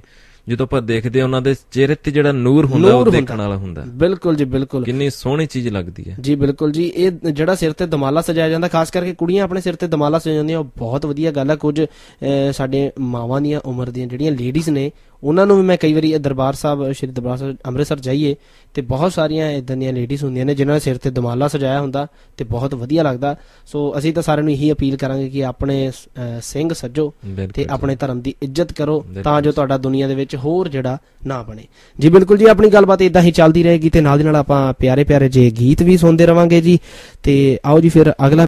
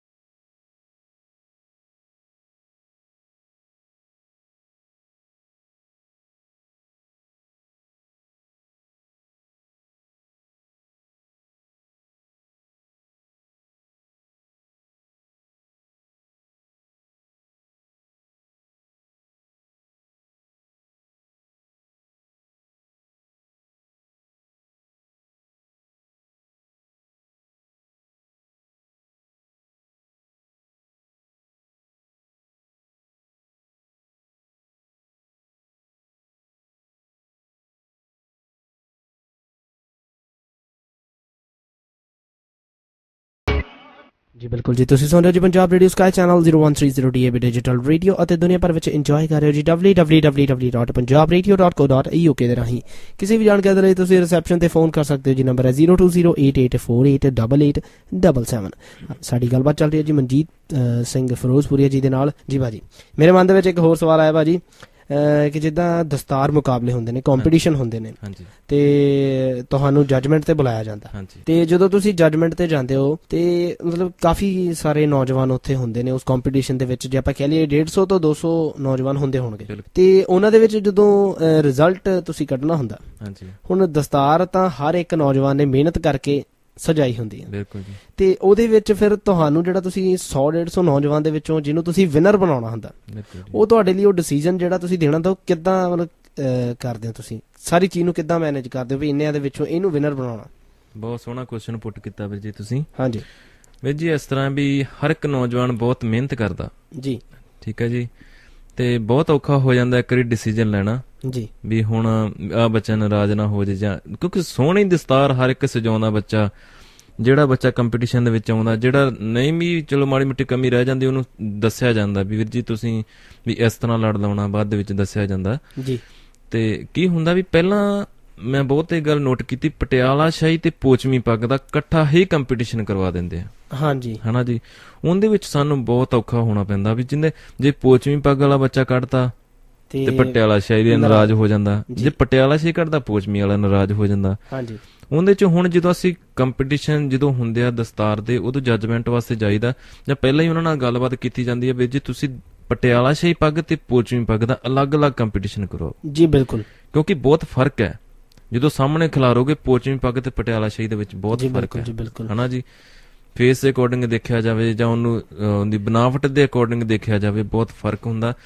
ਉਸ ਲਈ ਸਾਨੂੰ ਥੋੜਾ ਜਿਹਾ ਔਖਾ ਹੋਣਾ ਪੈਂਦਾ। ਹਰ ਇੱਕ ਨੂੰ ਮੈਂ ਇਹੀ ਰਿਕੁਐਸਟ ਕਰਦਾ ਵੀ ਜਿੱਥੇ ਵੀ ਤੁਸੀਂ ਕੰਪੀਟੀਸ਼ਨ ਕਰਵਾਓ ਪਟਿਆਲਾ ਸ਼ਾਹੀ ਤੇ ਪੋਚਵੀਂ ਪੱਗ ਦਾ ਅਲੱਗ-ਅਲੱਗ ਕਰਵਾਓ ਜੀ। ਬਿਲਕੁਲ ਜੀ, ਬਿਲਕੁਲ। ਤੇ ਹੁਣ ਤੱਕ ਭਾਜੀ ਤੁਹਾਨੂੰ ਜਿੱਦਾਂ ਆਪਾਂ ਕਹਿ ਲਈਏ ਕਿ ਤੁਸੀਂ ਇੰਨੀ ਦੇਰ ਹੋ ਗਈ ਤੁਹਾਨੂੰ ਸੇਵਾ ਕਰਦੇ ਨੂੰ, ਕਹਿ ਲਓ ਕਿ ਤੁਸੀਂ ਚਲੋ ਆਪਣਾ ਕੰਮ ਤਾਂ ਹੁੰਦਾ ਹੀ ਹੈ, ਮਤਲਬ ਕਿ ਆਪਾਂ ਨਾਲ ਦੀ ਨਾਲ ਆਮਦਨ ਵੀ ਬਣਦੀ ਹੈ ਕਿਉਂਕਿ ਹਰ ਕਿਸੇ ਨੇ ਆਪਣਾ ਘਰ ਚਲਾਉਣਾ ਹੁੰਦਾ। ਅਜੇ ਤੱਕ ਤੁਹਾਨੂੰ ਮਤਲਬ ਕਿਸੇ ਕਮੇਟੀ ਨੇ ਸਪੋਰਟ ਕੀਤਾ ਹੋਵੇ ਜਾਂ ਇਦਾਂ ਦੀ ਕੋਈ ਗੱਲਬਾਤ?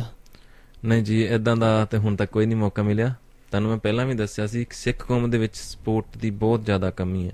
ਸਪੋਰਟ ਮੈਂ ਨਹੀਂ ਇਹ ਚਾਹੁੰਦਾ ਵੀ ਤੁਸੀਂ ਸਾਨੂੰ ਕੋਈ ਪੈਸੇ ਦੀ ਕਮੀ ਆ ਜਾਂ ਸਾਨੂੰ ਤੁਸੀਂ ਪੈਸਾ ਦਿਓ, ਪੈਸਾ ਹਰ ਇੱਕ ਕੋਲ ਬਹੁਤ ਹੁੰਦਾ ਜੀ। ਬਿਲਕੁਲ, ਇਹ ਤਾਂ ਗੱਲ ਹੈ। ਜਿਹੜੇ ਬੰਦੇ ਕੋਲ ਇੱਜ਼ਤ ਹੈ ਸਭ ਕੁਝ ਹੈ। ਬਿਲਕੁਲ, ਤੁਸੀਂ ਇਹ ਦੇਖੋ ਵੀ ਬੱਚੇ ਨੂੰ ਇੱਕ ਪੈਨ ਵੀ ਦੇ ਦਈਏ ਨਾ, ਬੱਚੇ ਲਈ ਪੈਨ ਵੀ ਬਹੁਤ ਵੱਡੀ ਚੀਜ਼ ਹੁੰਦੀ ਹੈ। ਬਿਲਕੁਲ ਜੀ, ਠੀਕ ਹੈ ਜੀ।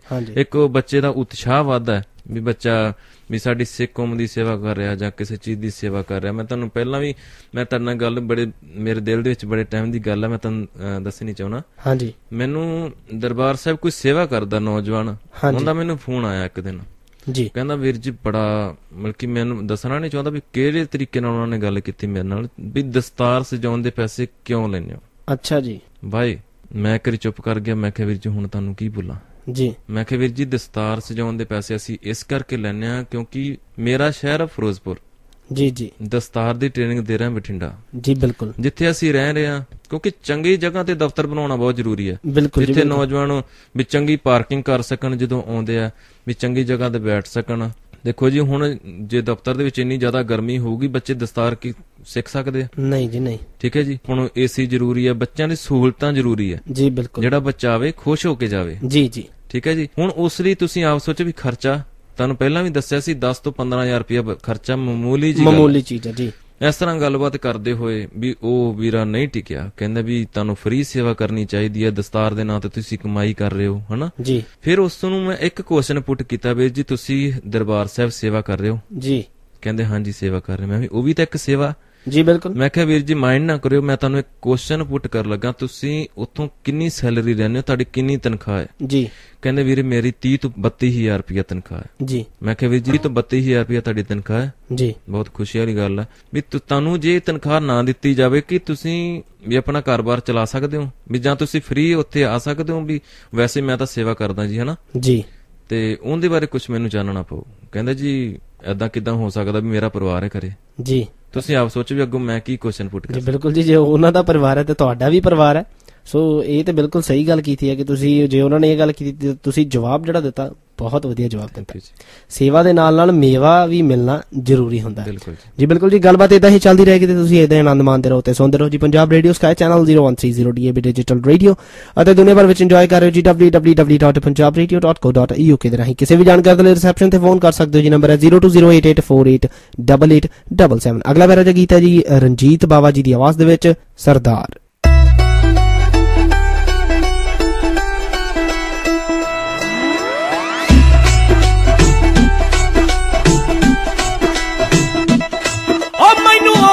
ਛਲਾਵੇ ਆ ਗੱਲ ਸਿੱਧੀ ਦਿਲੋਂ ਆਵੇ, ਹਾਂ ਮੈਨੂੰ ਆਉਂਦੇ ਨਹੀਂ ਛਲਾਵੇ ਗੱਲ ਸਿੱਧੀ ਦਿਲੋਂ ਆਵੇ। ਆ ਮੈਂ ਪੂਰਾ ਦਿਲਦਾਰਾਂ ਉਹ ਨਾ ਮੈਂ ਸ਼ੌਕ ਦੇ ਲਈ ਬੰਨਾ ਨਾ ਮਖਾਵਿਆਂ ਦੀ ਪੱਗ ਨਹੀਂ ਮੈਂ ਹੈਗਾ ਹੀ ਸਰਦਾਰਾਂ। ਉਹ ਨਾ ਮੈਂ ਸ਼ੌਕ ਦੇ ਲਈ ਬੰਨਾ ਨਾ ਮਖਾਵਿਆਂ ਦੀ ਪੱਗ ਨਹੀਂ ਮੈਂ ਹੈਗਾ ਹੀ ਸਰਦਾਰਾਂ।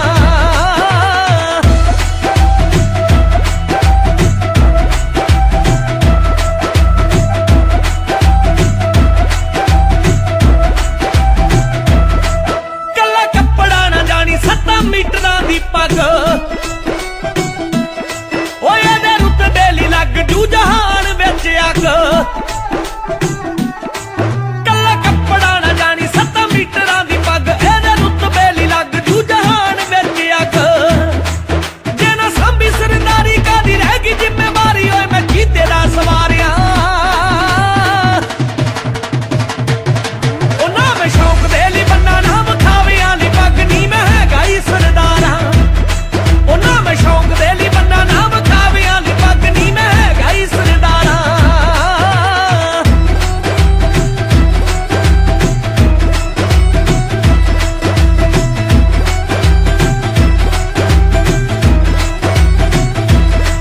ਹਾਂ ਮੈਂ ਕਿਸੇ ਵੀ ਕੁੜੀ ਨੂੰ ਚੀਜੀ ਪੁਰਜਾ ਨਹੀਂ ਕਹਿੰਦਾ ਓਏ ਚੁੰਨੀ ਖਤਰੇ 'ਚ ਹੋਵੇ ਹਥਿਆਰ ਚੱਕ ਲੈਂਦਾ।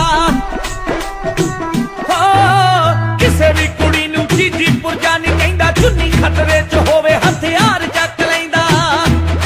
ਉਹ ਲੱਖ ਹੋਊ ਕੋਈ ਅਮੀਰ ਇਹ ਬਕਾਊ ਨਹੀਂ ਜ਼ਮੀਰ ਮੈਂ ਗੁਰੂ ਦਾ ਪਹਿਰੇਦਾਰ ਆ। ਉਹ ਨਾ ਮੈਂ ਸ਼ੌਕ ਦੇ ਲਈ ਬੰਨਾ ਨਾ ਮਖਾਵਿਆਂ ਦੀ ਪੱਗ ਨਹੀਂ ਮੈਂ ਹੈਗਾ ਹੀ ਸਰਦਾਰਾਂ। ਉਹ ਨਾ ਮੈਂ ਸ਼ੌਕ ਦੇ ਲਈ ਬੰਨਾ ਨਾ ਮਖਾਵਿਆਂ ਦੀ ਪੱਗ ਨਹੀਂ ਮੈਂ ਹੈਗਾ ਹੀ ਸਰਦਾਰਾਂ।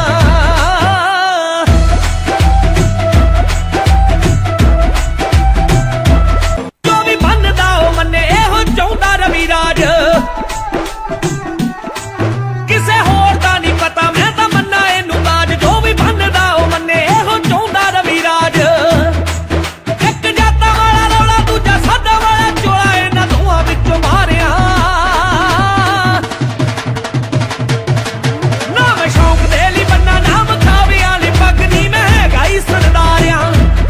ਉਹ ਨਾ ਮੈਂ ਸ਼ੌਕ ਦੇ ਲਈ ਬੰਨਾ ਨਾ ਮਖਾਵਿਆਂ ਦੀ ਪੱਗ ਨਹੀਂ ਮੈਂ ਹੈਗਾ ਹੀ ਸਰਦਾਰਿਆ। ਉਹ ਨਾ ਮੈਂ ਸ਼ੌਕ ਦੇ ਲਈ ਬੰਨਾ ਨਾ ਮਖਾਵਿਆਂ ਦੀ ਪੱਗ ਨਹੀਂ ਮੈਂ ਹੈਗਾ ਹੀ ਸਰਦਾਰਿਆ।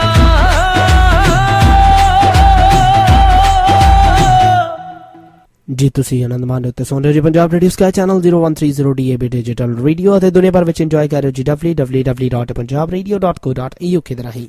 ਕਿਸੇ ਵੀ ਜਾਣਕਾਰੀ ਦੇ ਲਈ ਰਿਸੈਪਸ਼ਨ ਤੇ ਫੋਨ ਕਰ ਸਕਦੇ ਹੋ ਜੀ। ਨੰਬਰ ਹੈ 0208848877। ਸਾਡੇ ਨਾਲ ਜੁੜੇ ਨੇ ਜੀ ਸਟੂਡੀਓ ਦੇ ਵਿੱਚ ਮੌਜੂਦ ਨੇ ਮਨਜੀਤ ਸਿੰਘ ਫਿਰੋਜ਼ਪੁਰੀਆ ਜੀ।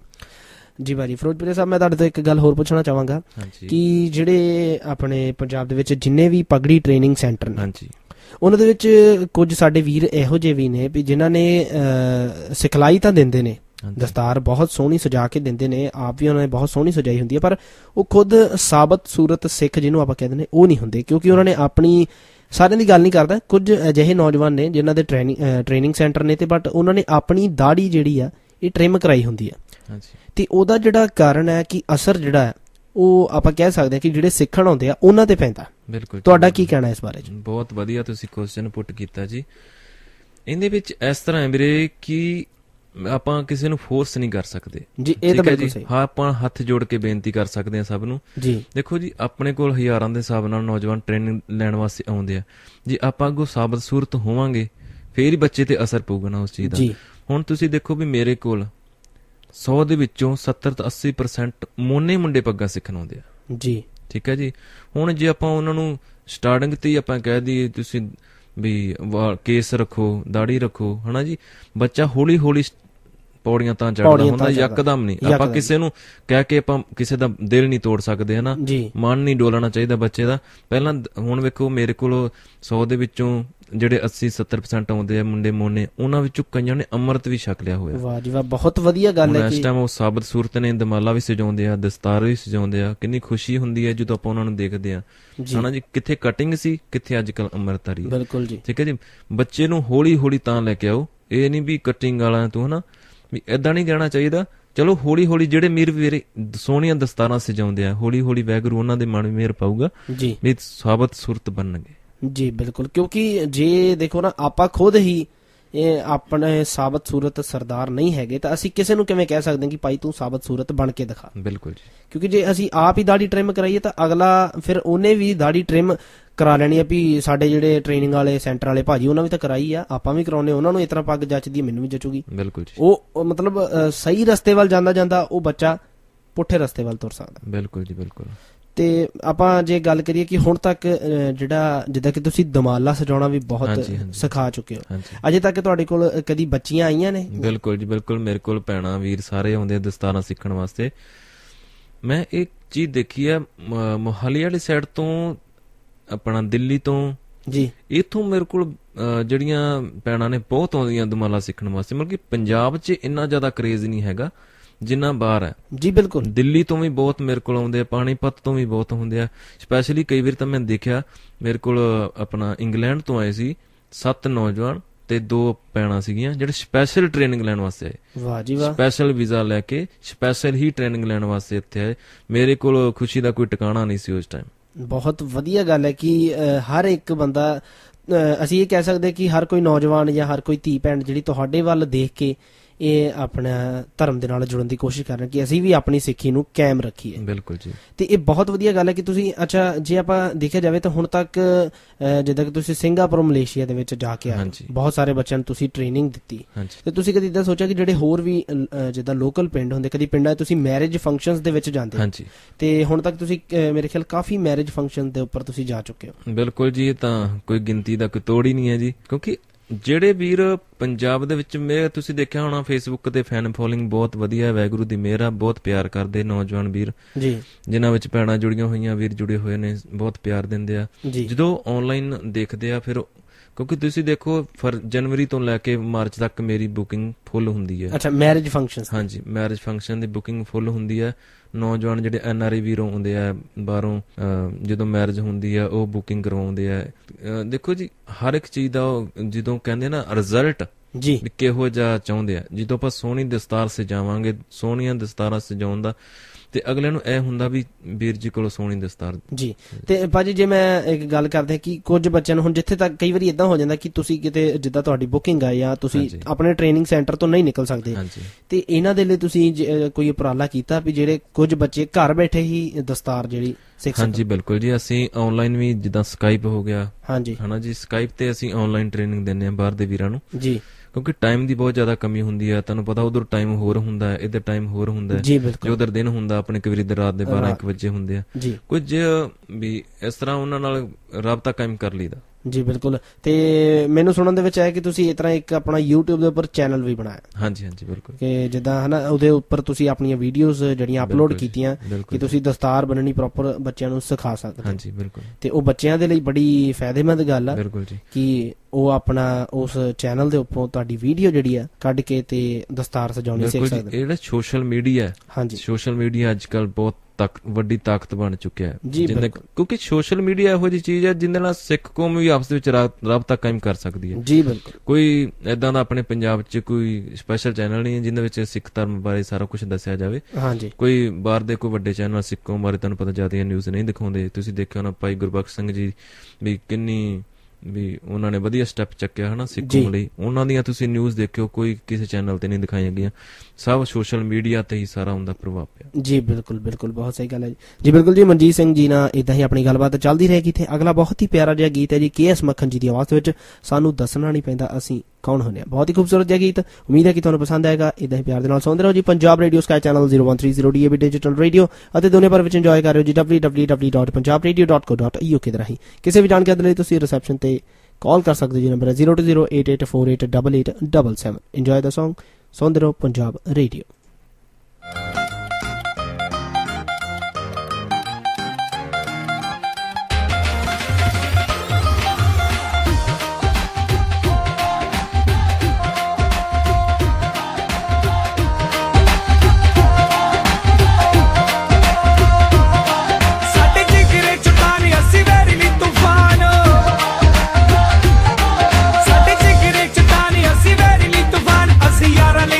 ठंडी पौड़ हुन्ने आ सानू दसना नहीं पैंदा, सानू दसना नहीं पैंदा असी कोल हुन्ने आ सानू दसना नहीं पैंदा, सानू दसना नहीं पैंदा असी कोल हुन्ने आ सानू दसना नहीं पैंदा।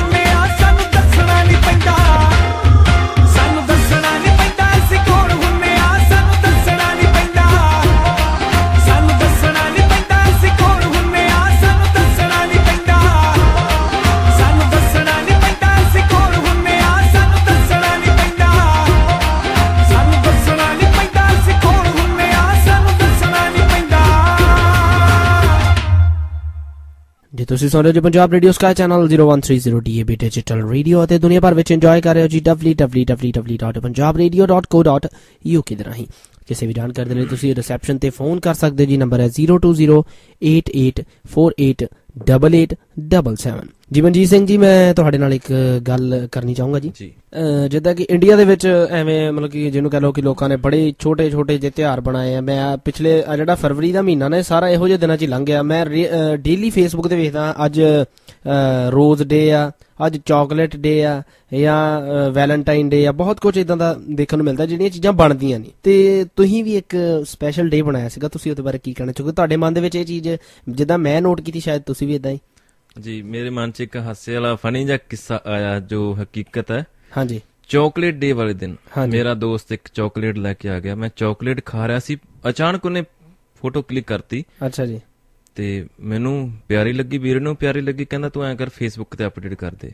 ਉਹਦੇ ਵਿੱਚ ਮੈਂ ਲਿਖਤਾ ਨਾਲ ਹੈਪੀ ਚਾਕਲੇਟ ਡੇ। ਹਾਂਜੀ ਠੀਕ ਹੈ ਜੀ। ਮੈਨੂੰ ਕਿਸੇ ਨੌਜਵਾਨ ਦਾ ਮੈਸੇਜ ਆਇਆ, ਸਿੱਖ ਹੋ ਕੇ ਚਾਕਲੇਟ ਡੇ ਮਨਾਉਣਾ। ਅੱਛਾ ਜੀ। ਮੈਂ ਚੁੱਪ ਕਰ ਗਿਆ।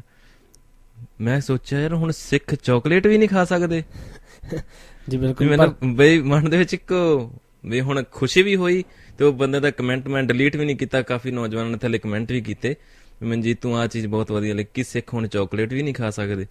ਉਸ ਚੀਜ਼ ਤੋਂ ਉਹ ਤੁਸੀਂ ਤਾਂ ਆਪਣੀ ਇੱਕ ਵੈਸੇ ਹੀ ਫਨੀ ਵੇ ਦੇ ਨਾਲ ਪਾਤਾ ਕਿ ਚਲੋ ਜਿੱਦਾਂ ਦਾ ਜ਼ਮਾਨਾ ਚੱਲ ਰਿਹਾ ਉਹਦੇ ਹਿਸਾਬ ਨਾਲ ਥੋੜਾ ਬਹੁਤਾ। ਫਿਰ ਸੋਚਿਆ ਇਸ ਚੀਜ਼ ਨੂੰ ਵੀ ਜਿੱਥੇ ਅੱਜ ਕੱਲ੍ਹ ਨੌਜਵਾਨ ਚਾਕਲੇਟ ਡੇ ਮਨਾਉਂਦੇ ਆ, ਵੈਲੈਂਟਾਈਨ ਡੇ, ਕਿਉਂ ਨਾ ਇੱਕ ਦਸਤਾਰ ਡੇ ਦਾ ਵੀ ਰੱਖਿਆ ਜਾਵੇ। ਜੀ ਬਿਲਕੁਲ। ਫਿਰ ਉਸ ਚੀਜ਼ ਲਈ ਇੱਕ ਦਸਤਾਰ ਡੇ ਚੁਣਿਆ ਗਿਆ 23 ਫਰਵਰੀ। ਅੱਛਾ ਠੀਕ ਹੈ ਜੀ। ਉਹਦੇ ਵਿੱਚ ਕੁਛ ਮੈਨੂੰ ਵੀਰਾਂ ਦੇ ਮੈਸੇਜ ਆਏ, ਫੋਨ ਆਏ, ਵੀਰ ਜੀ 13 ਅਪ੍ਰੈਲ ਨੂੰ ਦਸਤਾਰ ਡੇ ਅਸੀਂ ਮਨਾਉਣੇ ਆ, ਤੁਸੀਂ 23 ਨੂੰ ਕਿਉਂ? ਜੀ ਕਿਉਂਕਿ ਇੱਕ ਨਾ ਜਿਹੜਾ ਮੈਸੇਜ ਆ ਤੁਸੀਂ ਦੇਖਿਓ ਨਾ WhatsApp ਤੇ Facebook ਤੇ, ਇੱਕ ਨਾ ਜਿਹਨੂੰ ਕਹਿ ਲਓ ਵੀ ਉਹ ਇੱਕ ਇੰਨਾ ਹੀ ਜ਼ਿਆਦਾ ਫੈਲ ਗਿਆ ਵੀ ਜਗ੍ਹਾ ਜਗ੍ਹਾ ਤੇ ਜੀ।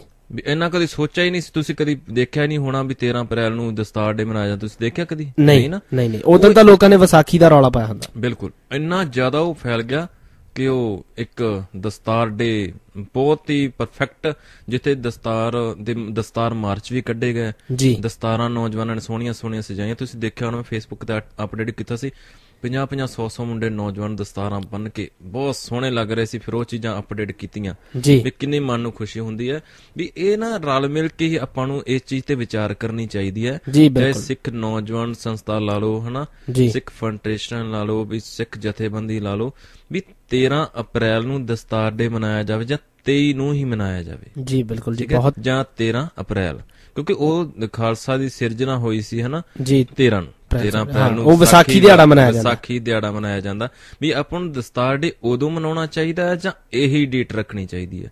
ਜੀ ਠੀਕ ਹੈ। ਕਿਉਂਕਿ ਸਾਲ ਦੇ ਵਿੱਚ ਕੁਛ ਤਾਂ ਏਦਾਂ ਦੇ ਦਿਨ ਹੋਣੇ ਚਾਹੀਦੇ ਨਾ ਵੀ ਜੋ ਦਸਤਾਰਾਂ ਬੰਨਣ ਨੌਜਵਾਨ ਸੋਹਣੇ ਲੱਗਦੇ ਆ, ਵੀ ਇਸ ਚੀਜ਼ ਨੂੰ ਦੇਖ ਦੇਖ ਕੇ ਹੋਰ ਵੀ ਨੌਜਵਾਨ ਉਤਸ਼ਾਹਿਤ ਹੁੰਦੇ ਆ। ਜੀ ਬਿਲਕੁਲ ਜੀ ਬਿਲਕੁਲ। ਜੇ ਕਿਸੇ ਨੂੰ ਕੋਈ ਮੇਰੀ ਗੱਲ ਗਲਤ ਲੱਗੀ ਹੈ, ਮੈਂ ਖਿਮਾ ਦਾ ਜਾਜਕ ਹਾਂ ਜੀ ਤੇ ਮੈਨੂੰ ਮਾਫ ਕਰਿਓ। ਬਾਕੀ ਮੇਰਾ ਨੰਬਰ ਹੈ 9463595040। ਤੁਸੀਂ ਇਸ ਨੰਬਰ ਤੇ ਮੈਨੂੰ ਕਾਲ ਵੀ ਕਰ ਸਕਦੇ ਹੋ, ਕਿਉਂਕਿ ਮੈਂ ਕੁਝ ਗਲਤ ਬੋਲਿਆ ਇਸ ਚੀਜ਼ ਨੂੰ ਅੱਗਾ ਤੋਂ ਸੁਧਾਰ ਸਕਾਂ। ਜੀ ਬਿਲਕੁਲ ਜੀ ਬਿਲਕੁਲ ਜੀ। ਗੱਲਾਂ ਬਾਤਾਂ ਹਾਲੇ ਇਦਾਂ ਹੀ ਚੱਲਦੀਆਂ ਰਹਿਣਗੀਆਂ ਤੇ ਅਗਲਾ ਪੈਰਾ ਕੀ ਸੁਣਦੇ ਹਾਂ ਜੀ ਰਵਿੰਦਰ ਗਰੇਵਾਲ ਜੀ ਦੀ ਆਵਾਜ਼ ਦੇ ਵਿੱਚ।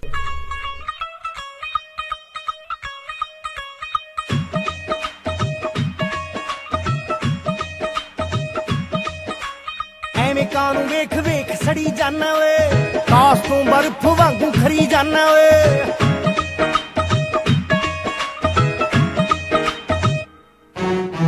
ਐਵੇਂ ਕਾਨੂੰ ਵੇਖ ਵੇਖ ਸੜੀ ਜਾਨਾ ਓਏ, ਕਾਸ ਤੋਂ ਬਰਫ਼ ਵਾਂਗੂ ਖਰੀ ਜਾਨਾ ਓਏ। ਕੀਤੀ ਰੱਜ ਕੇ ਕਮਾਈ ਅੱਜ ਤਾਂ ਹੀ ਇਹ ਚੜਾਈ,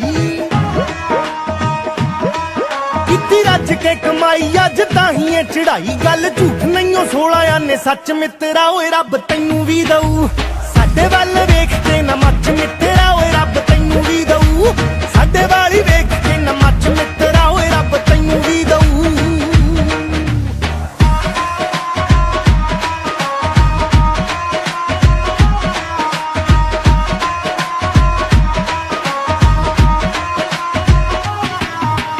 ਆਜੋ ਨਾਲ ਖੱਬੀ ਸੀਟ ਤੇ ਬਿਠਾਈ ਆ, ਇਹ ਵੀ ਪੂਰੇ 52 ਸਾਲਾਂ ਦੀ ਕਮਾਈ ਆ। ਆਜੋ ਨਾਲ ਖੱਬੀ ਸੀਟ ਤੇ ਬਿਠਾਈ ਆ, ਇਹ ਵੀ ਪੂਰੇ 50 ਸਾਲਾਂ ਦੀ ਕਮਾਈ ਆ। ਬਹੁਤ ਜੁੱਤੀਆਂ ਕਸਾਈਆਂ ਨਾਲੇ ਲੜੀਆਂ ਲੜਾਈਆਂ, ਬਹੁਤ ਜੁੱਤੀਆਂ ਕਸਾਈਆਂ ਨਾਲੇ ਲੜੀਆਂ ਲੜਾਈਆਂ। ਬੜੇ ਮੋੜਾਂ ਉੱਤੇ ਖੜੇ ਜੱਚ ਜੱਚ ਮਿੱਤਰਾ ਓਏ, ਰੱਬ ਤੈਨੂੰ ਵੀ ਦਊ ਸਾਡੇ ਵਾਲੀ ਵੇਖ ਕੇ ਨਾ ਮੱਚ ਮਿੱਤਰਾ ਓਏ, ਰੱਬ ਤੈਨੂੰ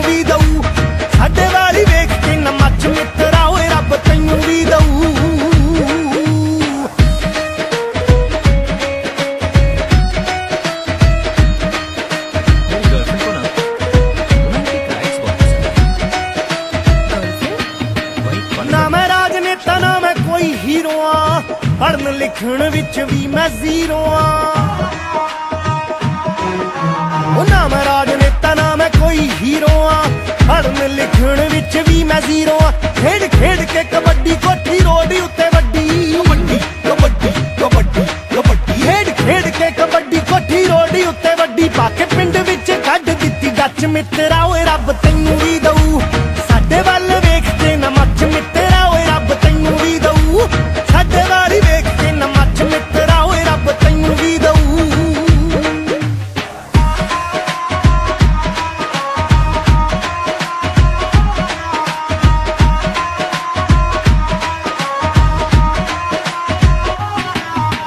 ਸੰਗ ਦਿਲ ਵਾਂਗੂ ਘੋੜਾ ਦੱਬੀ ਚੱਲ ਓਏ ਮਿਹਨਤਾਂ ਦੇ ਬੂਟੇ ਨੂੰ ਹੀ ਬੈਂਦੇ ਭਾਲ ਓਏ ਸੰਗ ਦਿਲ ਵਾਂਗੂ ਘੋੜਾ ਦੱਬੀ ਚੱਲ ਓਏ ਮਿਹਨਤਾਂ ਦੇ ਬੂਟੇ ਨੂੰ ਹੀ ਪੈਂਦੇ ਫਲ ਓਏ ਰੱਖ ਰੱਬ ਉੱਤੇ ਆਸ ਤੇਰੀ ਸੁਣੂ ਅਰਦਾਸ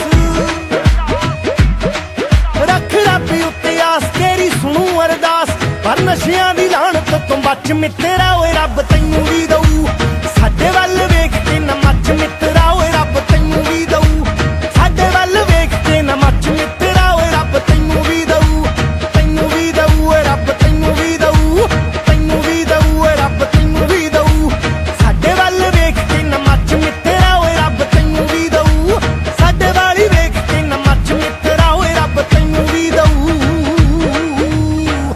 ਜੀ ਹਾਂ ਤੁਸੀਂ ਆਨੰਦ ਮਾਣਿਆ ਜੀ ਇਸ ਪਿਆਰੇ ਜਿਹੇ ਗੀਤ ਰਵਿੰਦਰ ਗਰੇਵਾਲ ਜੀ ਦੀ ਆਵਾਜ਼ ਦੇ ਵਿੱਚ ਤੇ ਤੁਸੀਂ ਸੁਣ ਰਹੇ ਹੋ ਜੀ Punjab radio sky channel 0130 DAB digital radio ਅਤੇ ਦੁਨੀਆ ਭਰ ਵਿੱਚ ਇੰਜੋਏ ਕਰ ਰਹੇ ਹੋ ਜੀ www.punjabradio.co.uk ਦੇ ਰਾਹੀਂ ਕਿਸੇ ਵੀ ਜਾਣਕਾਰੀ ਦੇ ਲਈ ਰਿਸੈਪਸ਼ਨ ਤੇ ਫੋਨ ਕਰ ਸਕਦੇ ਹੋ ਜੀ ਨੰਬਰ ਹੈ 0208848877 ਹਾਂਜੀ ਮਨਜੀਤ ਭਾਜੀ ਇੱਕ ਮੈਨੂੰ ਹੁਣੇ ਗੱਲ ਪਤਾ ਲੱਗੀ ਹੈ ਕਿ ਤੁਸੀਂ ਤੇ ਵਿਰਕ ਭਾਜੀ ਜਿਹੜੇ ਤੁਹਾਡੇ ਚੰਗੇ ਦੋਸਤ ਆਪਾਂ ਕਹਿ ਸਕਦੇ ਚੰਗੇ ਭਰਾ ਨੇ ਤੁਹਾਡੇ ਤੁਸੀਂ ਇੱਕ ਧਾਰਮਿਕ ਗੀਤ ਮੈਨੂੰ ਸੁਣਨ ਚ ਆਇਆ ਕਿ ਤੁਸੀਂ ਲਿਖਿਆ ਤੇ ਮੈਂ ਚਾਹੁੰਦਾ ਕਿ ਕੁਝ ਸਤਰਾਂ ਸਾਡੇ ਸਰੋਤਿਆਂ ਦੇ ਨਾਲ ਸਾਂਝੀਆਂ ਹੋ ਜਾਣ। ਬਿਲਕੁਲ ਜੀ ਉਸ ਚੀਜ਼ ਬਾਰੇ ਵੀ ਮੈਂ ਤੁਹਾਨੂੰ ਜ਼ਰੂਰ ਦੱਸਾਂਗਾ ਸਭ ਕੁਝ ਸੁਣਾਵਾਂਗਾ ਬਟ ਉਸ ਤੋਂ ਪਹਿਲਾਂ ਕੁਝ ਮੈਂ ਤੁਹਾਨੂੰ ਦੱਸਣਾ ਚਾਹੁੰਦਾ ਇਹ ਚੀਜ਼ ਜੋ ਲਿਖੀ ਗਈ ਹੈ ਮੈਂ ਇਕੱਲੇ ਨਹੀਂ ਲਿਖੀ ਮੇਰੇ ਦੋਸਤ ਦਾ ਬਹੁਤ ਵੱਡਾ ਯੋਗਦਾਨ ਹੈ ਉਹ ਸੌਂਗ ਲਿਖਦੇ ਨੇ ਬਹੁਤ ਪਿਆਰਾ ਲਿਖਦੇ ਨੇ।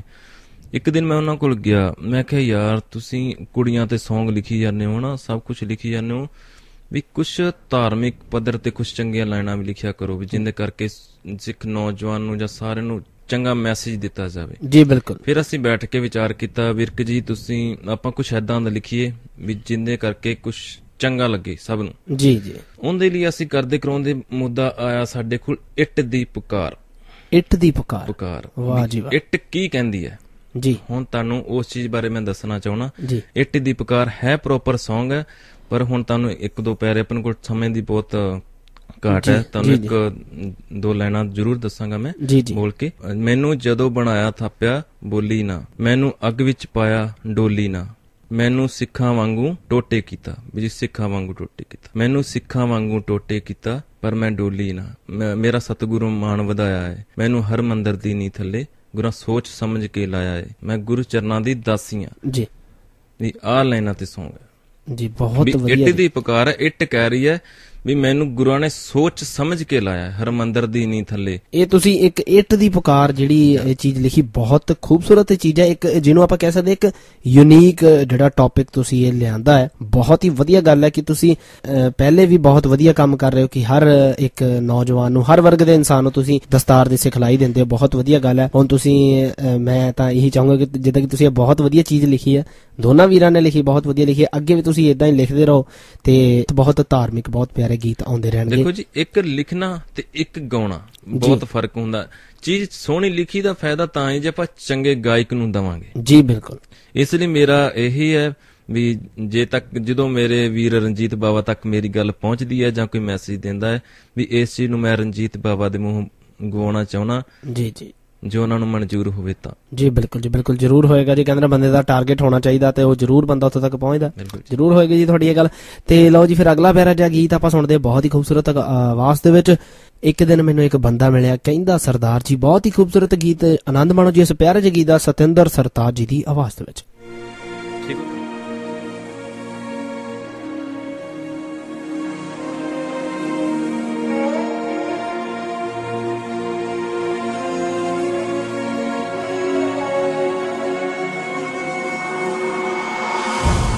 ਹੋ ਜਦੋਂ ਕੋਈ ਦੱਸੇ ਉਦੋਂ ਯਾਦ ਆਉਂਦਾ ਸਾਨੂੰ ਕਿਸੇ ਨਹੀਂ ਯਾਦ ਕੁਰਬਾਨੀਆਂ ਦੇ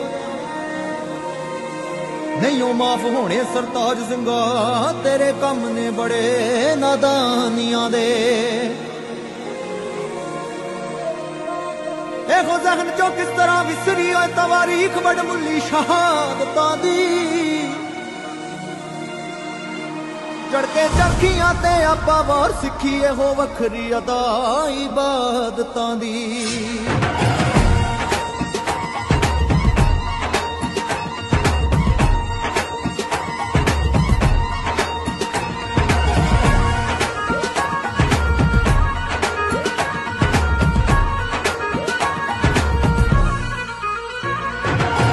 ਇੱਕ ਦਿਨ ਮੈਨੂੰ ਬੰਦਾ ਮਿਲਿਆ ਕਹਿੰਦਾ ਸਰਦਾਰ ਜੀ ਸੁਣਿਆ ਇਸ ਕੌਮ ਚ ਕਾਫੀ ਹੋਏ ਦਿਲਦਾਰ ਜੀ ਦੱਸੋ ਕੁਝ ਕਿੱਸੇ ਸਾਨੂੰ ਹਿੰਮਤ ਕੁਰਬਾਨੀ ਦੇ ਜਿਨ੍ਹਾਂ ਦੇ ਇਸ਼ਕ ਅਨੋਖੇ ਉਸ ਦਿਲ ਬਰ ਜਾਨੀ ਦੇ ਢਿੱਲੀ ਨਾ ਪਈ ਮੈਦਾਨੀ ਉਹ ਜਿਸ ਦੀ ਰਫਤਾਰ ਜੀ ਸੁਣਿਆ ਇਸ ਕੌਮ ਚ ਕਾਫੀ ਹੋਏ ਦਿਲਦਾਰ ਜੀ ਇੱਕ ਦਿਨ ਮੈਨੂੰ ਬੰਦਾ ਮਿਲਿਆ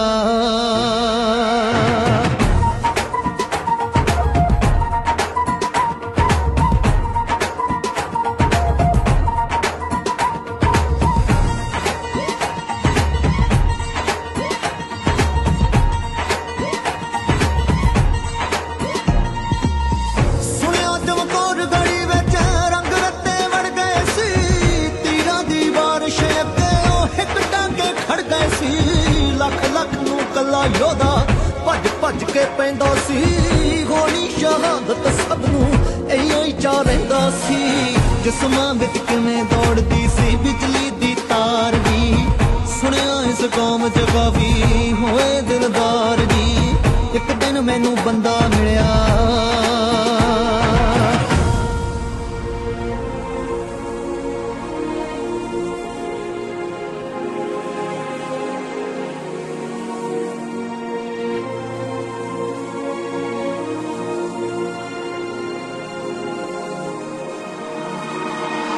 ਜਿਗਰਾਇਓ ਕਿੱਥੋਂ ਮਿਲਿਆ ਸੀ ਛੋਟੇ ਫਰਜ਼ੰਦਾਂ ਨੂੰ ਜੈਕਾਰੇ ਲਾਉਂਦੇ ਆਖਣ ਜੀ ਉਸਰਨ ਦਿਓ ਕੰਧਾਂ ਨੂੰ ਕਿਉਂ ਨਹੀਂ ਸੀ ਨਿੱਕੀਆਂ ਉਮਰਾਂ ਦਹਿਸ਼ਤ ਵਿੱਚ ਦਹਿਲਦੀਆਂ ਨੀਹਾਂ ਮਜ਼ਬੂਤ ਕਰ ਗਏ ਉਹ ਮਜ਼ਹਬ ਦੇ ਮਹਿਲ ਦੀਆਂ ਤੱਕਣੀ ਸਰਹਿੰਦ ਵਿੱਚ ਜਾ ਕੇ ਮੈਂ ਉਹੀਓ ਦੀਵਾਰ ਜੀ ਸੁਣਿਆ ਇਸ ਕੌਮ ਚ ਕਾਫੀ ਹੋਏ ਦਿਲਦਾਰ ਜੀ ਇੱਕ ਦਿਨ ਮੈਨੂੰ ਬੰਦਾ ਮਿਲਿਆ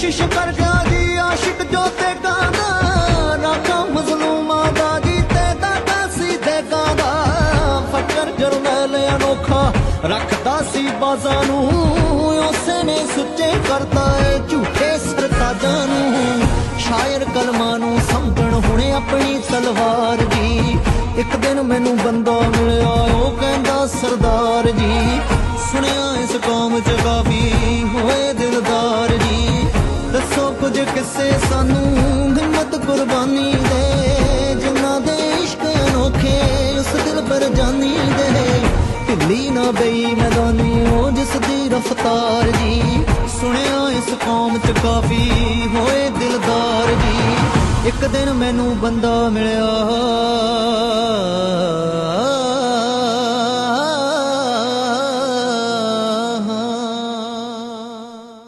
ਜੀ ਤੁਸੀਂ ਆਨੰਦ ਮਾਣਿਆ ਜੀ ਇਸ ਪਿਆਰੇ ਜਿਹੇ ਗੀਤ ਦਾ ਸਤਿੰਦਰ ਸਰਤਾਜ ਜੀ ਦੀ ਆਵਾਜ਼ ਦੇ ਵਿੱਚ ਬਹੁਤ ਹੀ ਖੂਬਸੂਰਤ ਗੀਤ ਤੁਸੀਂ ਸੁਣ ਰਹੇ ਜੀ Punjab radio sky channel 0130 DAB digital radio ਤੇ ਦੁਨੀਆ ਭਰ ਵਿੱਚ ਇੰਜੋਏ ਕਰ ਰਹੇ ਹੋ ਜੀ www.punjabradio.co.uk ਦੇ ਰਾਹੀਂ ਕਿਸੇ ਵੀ ਜਾਣਕਾਰੀ ਲਈ ਰਿਸੈਪਸ਼ਨ ਤੇ ਫੋਨ ਕਰ ਸਕਦੇ ਹੋ ਜੀ ਨੰਬਰ ਹੈ 0208848877 ਜੀ ਮਨਜੀਤ ਸਿੰਘ ਜੀ ਮੈਂ ਤੁਹਾਡੇ ਤੋਂ ਇੱਕ ਗੱਲ ਹੋਰ ਪੁੱਛਣਾ ਚਾਹਾਂਗਾ ਕਿ ਤੁਸੀਂ ਹੁਣ ਤੱਕ ਇੰਨੇ ਵਧੀਆ ਉਪਰਾਲੇ ਕੀਤੇ ਨੇ ਤੁਸੀਂ ਇਸ ਮੁਕਾਮ ਤੱਕ ਪਹੁੰਚੇ ਹੋ ਮੈਂ ਤੁਹਾਡੇ ਅੱਗੇ ਪੁੱਛਣਾ ਚਾਹਾਂਗਾ ਕਿ ਤੁਹਾਡੀ ਫੈਮਿਲੀ ਦਾ ਤੁਹਾਡੇ ਘਰਦਿਆਂ ਦਾ ਇਹਦੇ ਵਿੱਚ ਸਹਿਯੋਗ ਰਿਹਾ ਕਿੰਨਾ ਨੇ ਤੁਹਾਨੂੰ ਸਪੋਰਟ ਕੀਤੀ ਤੁਹਾਡੀ ਫੈਮਿਲੀ ਦੇ ਵਿੱਚੋਂ ਦੇਖੋ ਜੀ ਫੈਮਿਲੀ ਵਿੱਚ ਤਾਂ ਵਾਹਿਗੁਰੂ ਦੀ ਮਿਹਰ ਰਹੀ ਹੁਣ ਤੱਕ, ਸਭ ਨੇ ਬਹੁਤ ਜ਼ਿਆਦਾ ਸਪੋਰਟ ਕੀਤੀ ਹੈ ਜੀ। ਮਮ ਡੈਡ ਤੋਂ ਲੈ ਕੇ ਮੇਰੀ ਪਿਆਰੀ ਸਿਸਟਰ ਨੇ, ਉਹਨਾਂ ਨੇ ਬਹੁਤ ਜ਼ਿਆਦਾ ਇਸ ਚੀਜ਼ ਨੂੰ ਸਪੋਰਟ ਕੀਤੀ ਹੈ। ਵੀਰ ਜੀ ਤੁਸੀਂ ਦਿਲ ਲਾ ਕੰਮ ਕਰੋ ਜੀ, ਕੋਈ ਚੱਕਰ ਨਹੀਂ ਹੈ, ਕਰਦਾ ਸੀ ਸਾਂਭ ਲਾਂਗੇ।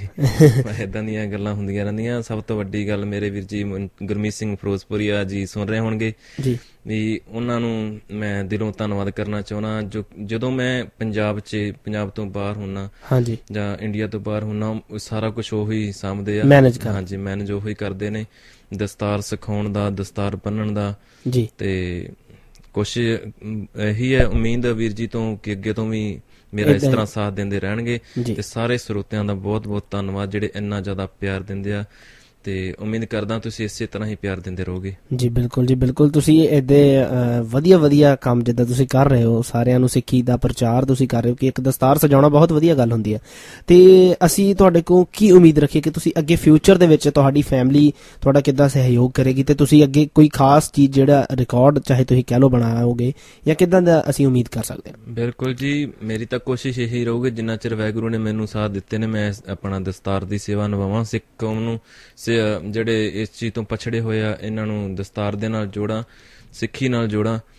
ਤੇ ਇੱਕ ਮੈਨੂੰ ਕੁਛ ਮੇਰੇ ਵੀਰ ਕੁਐਸਚਨ ਪੁੱਟ ਕਰਦੇ, ਵੀਰ ਜੀ ਹੁਣ ਤਾਂ ਤੁਸੀਂ ਅਨਮੈਰਿਡ ਹੋ, ਜਦੋਂ ਤੁਹਾਡੀ ਮੈਰਿਜ ਹੋ ਗਈ, ਤੇਰੀ ਘਰ ਵਾਲੀ ਆ ਗਈ, ਤੇ ਉਦੋਂ ਤੂੰ ਕੀ ਕਰੇਗਾ? ਉਹਦੇ ਕੋਲ ਜਾਏਗਾ ਜਾਂ ਦਸਤਾਰਾਂ ਸਿਖਾਏ ਕਰੇਗਾ?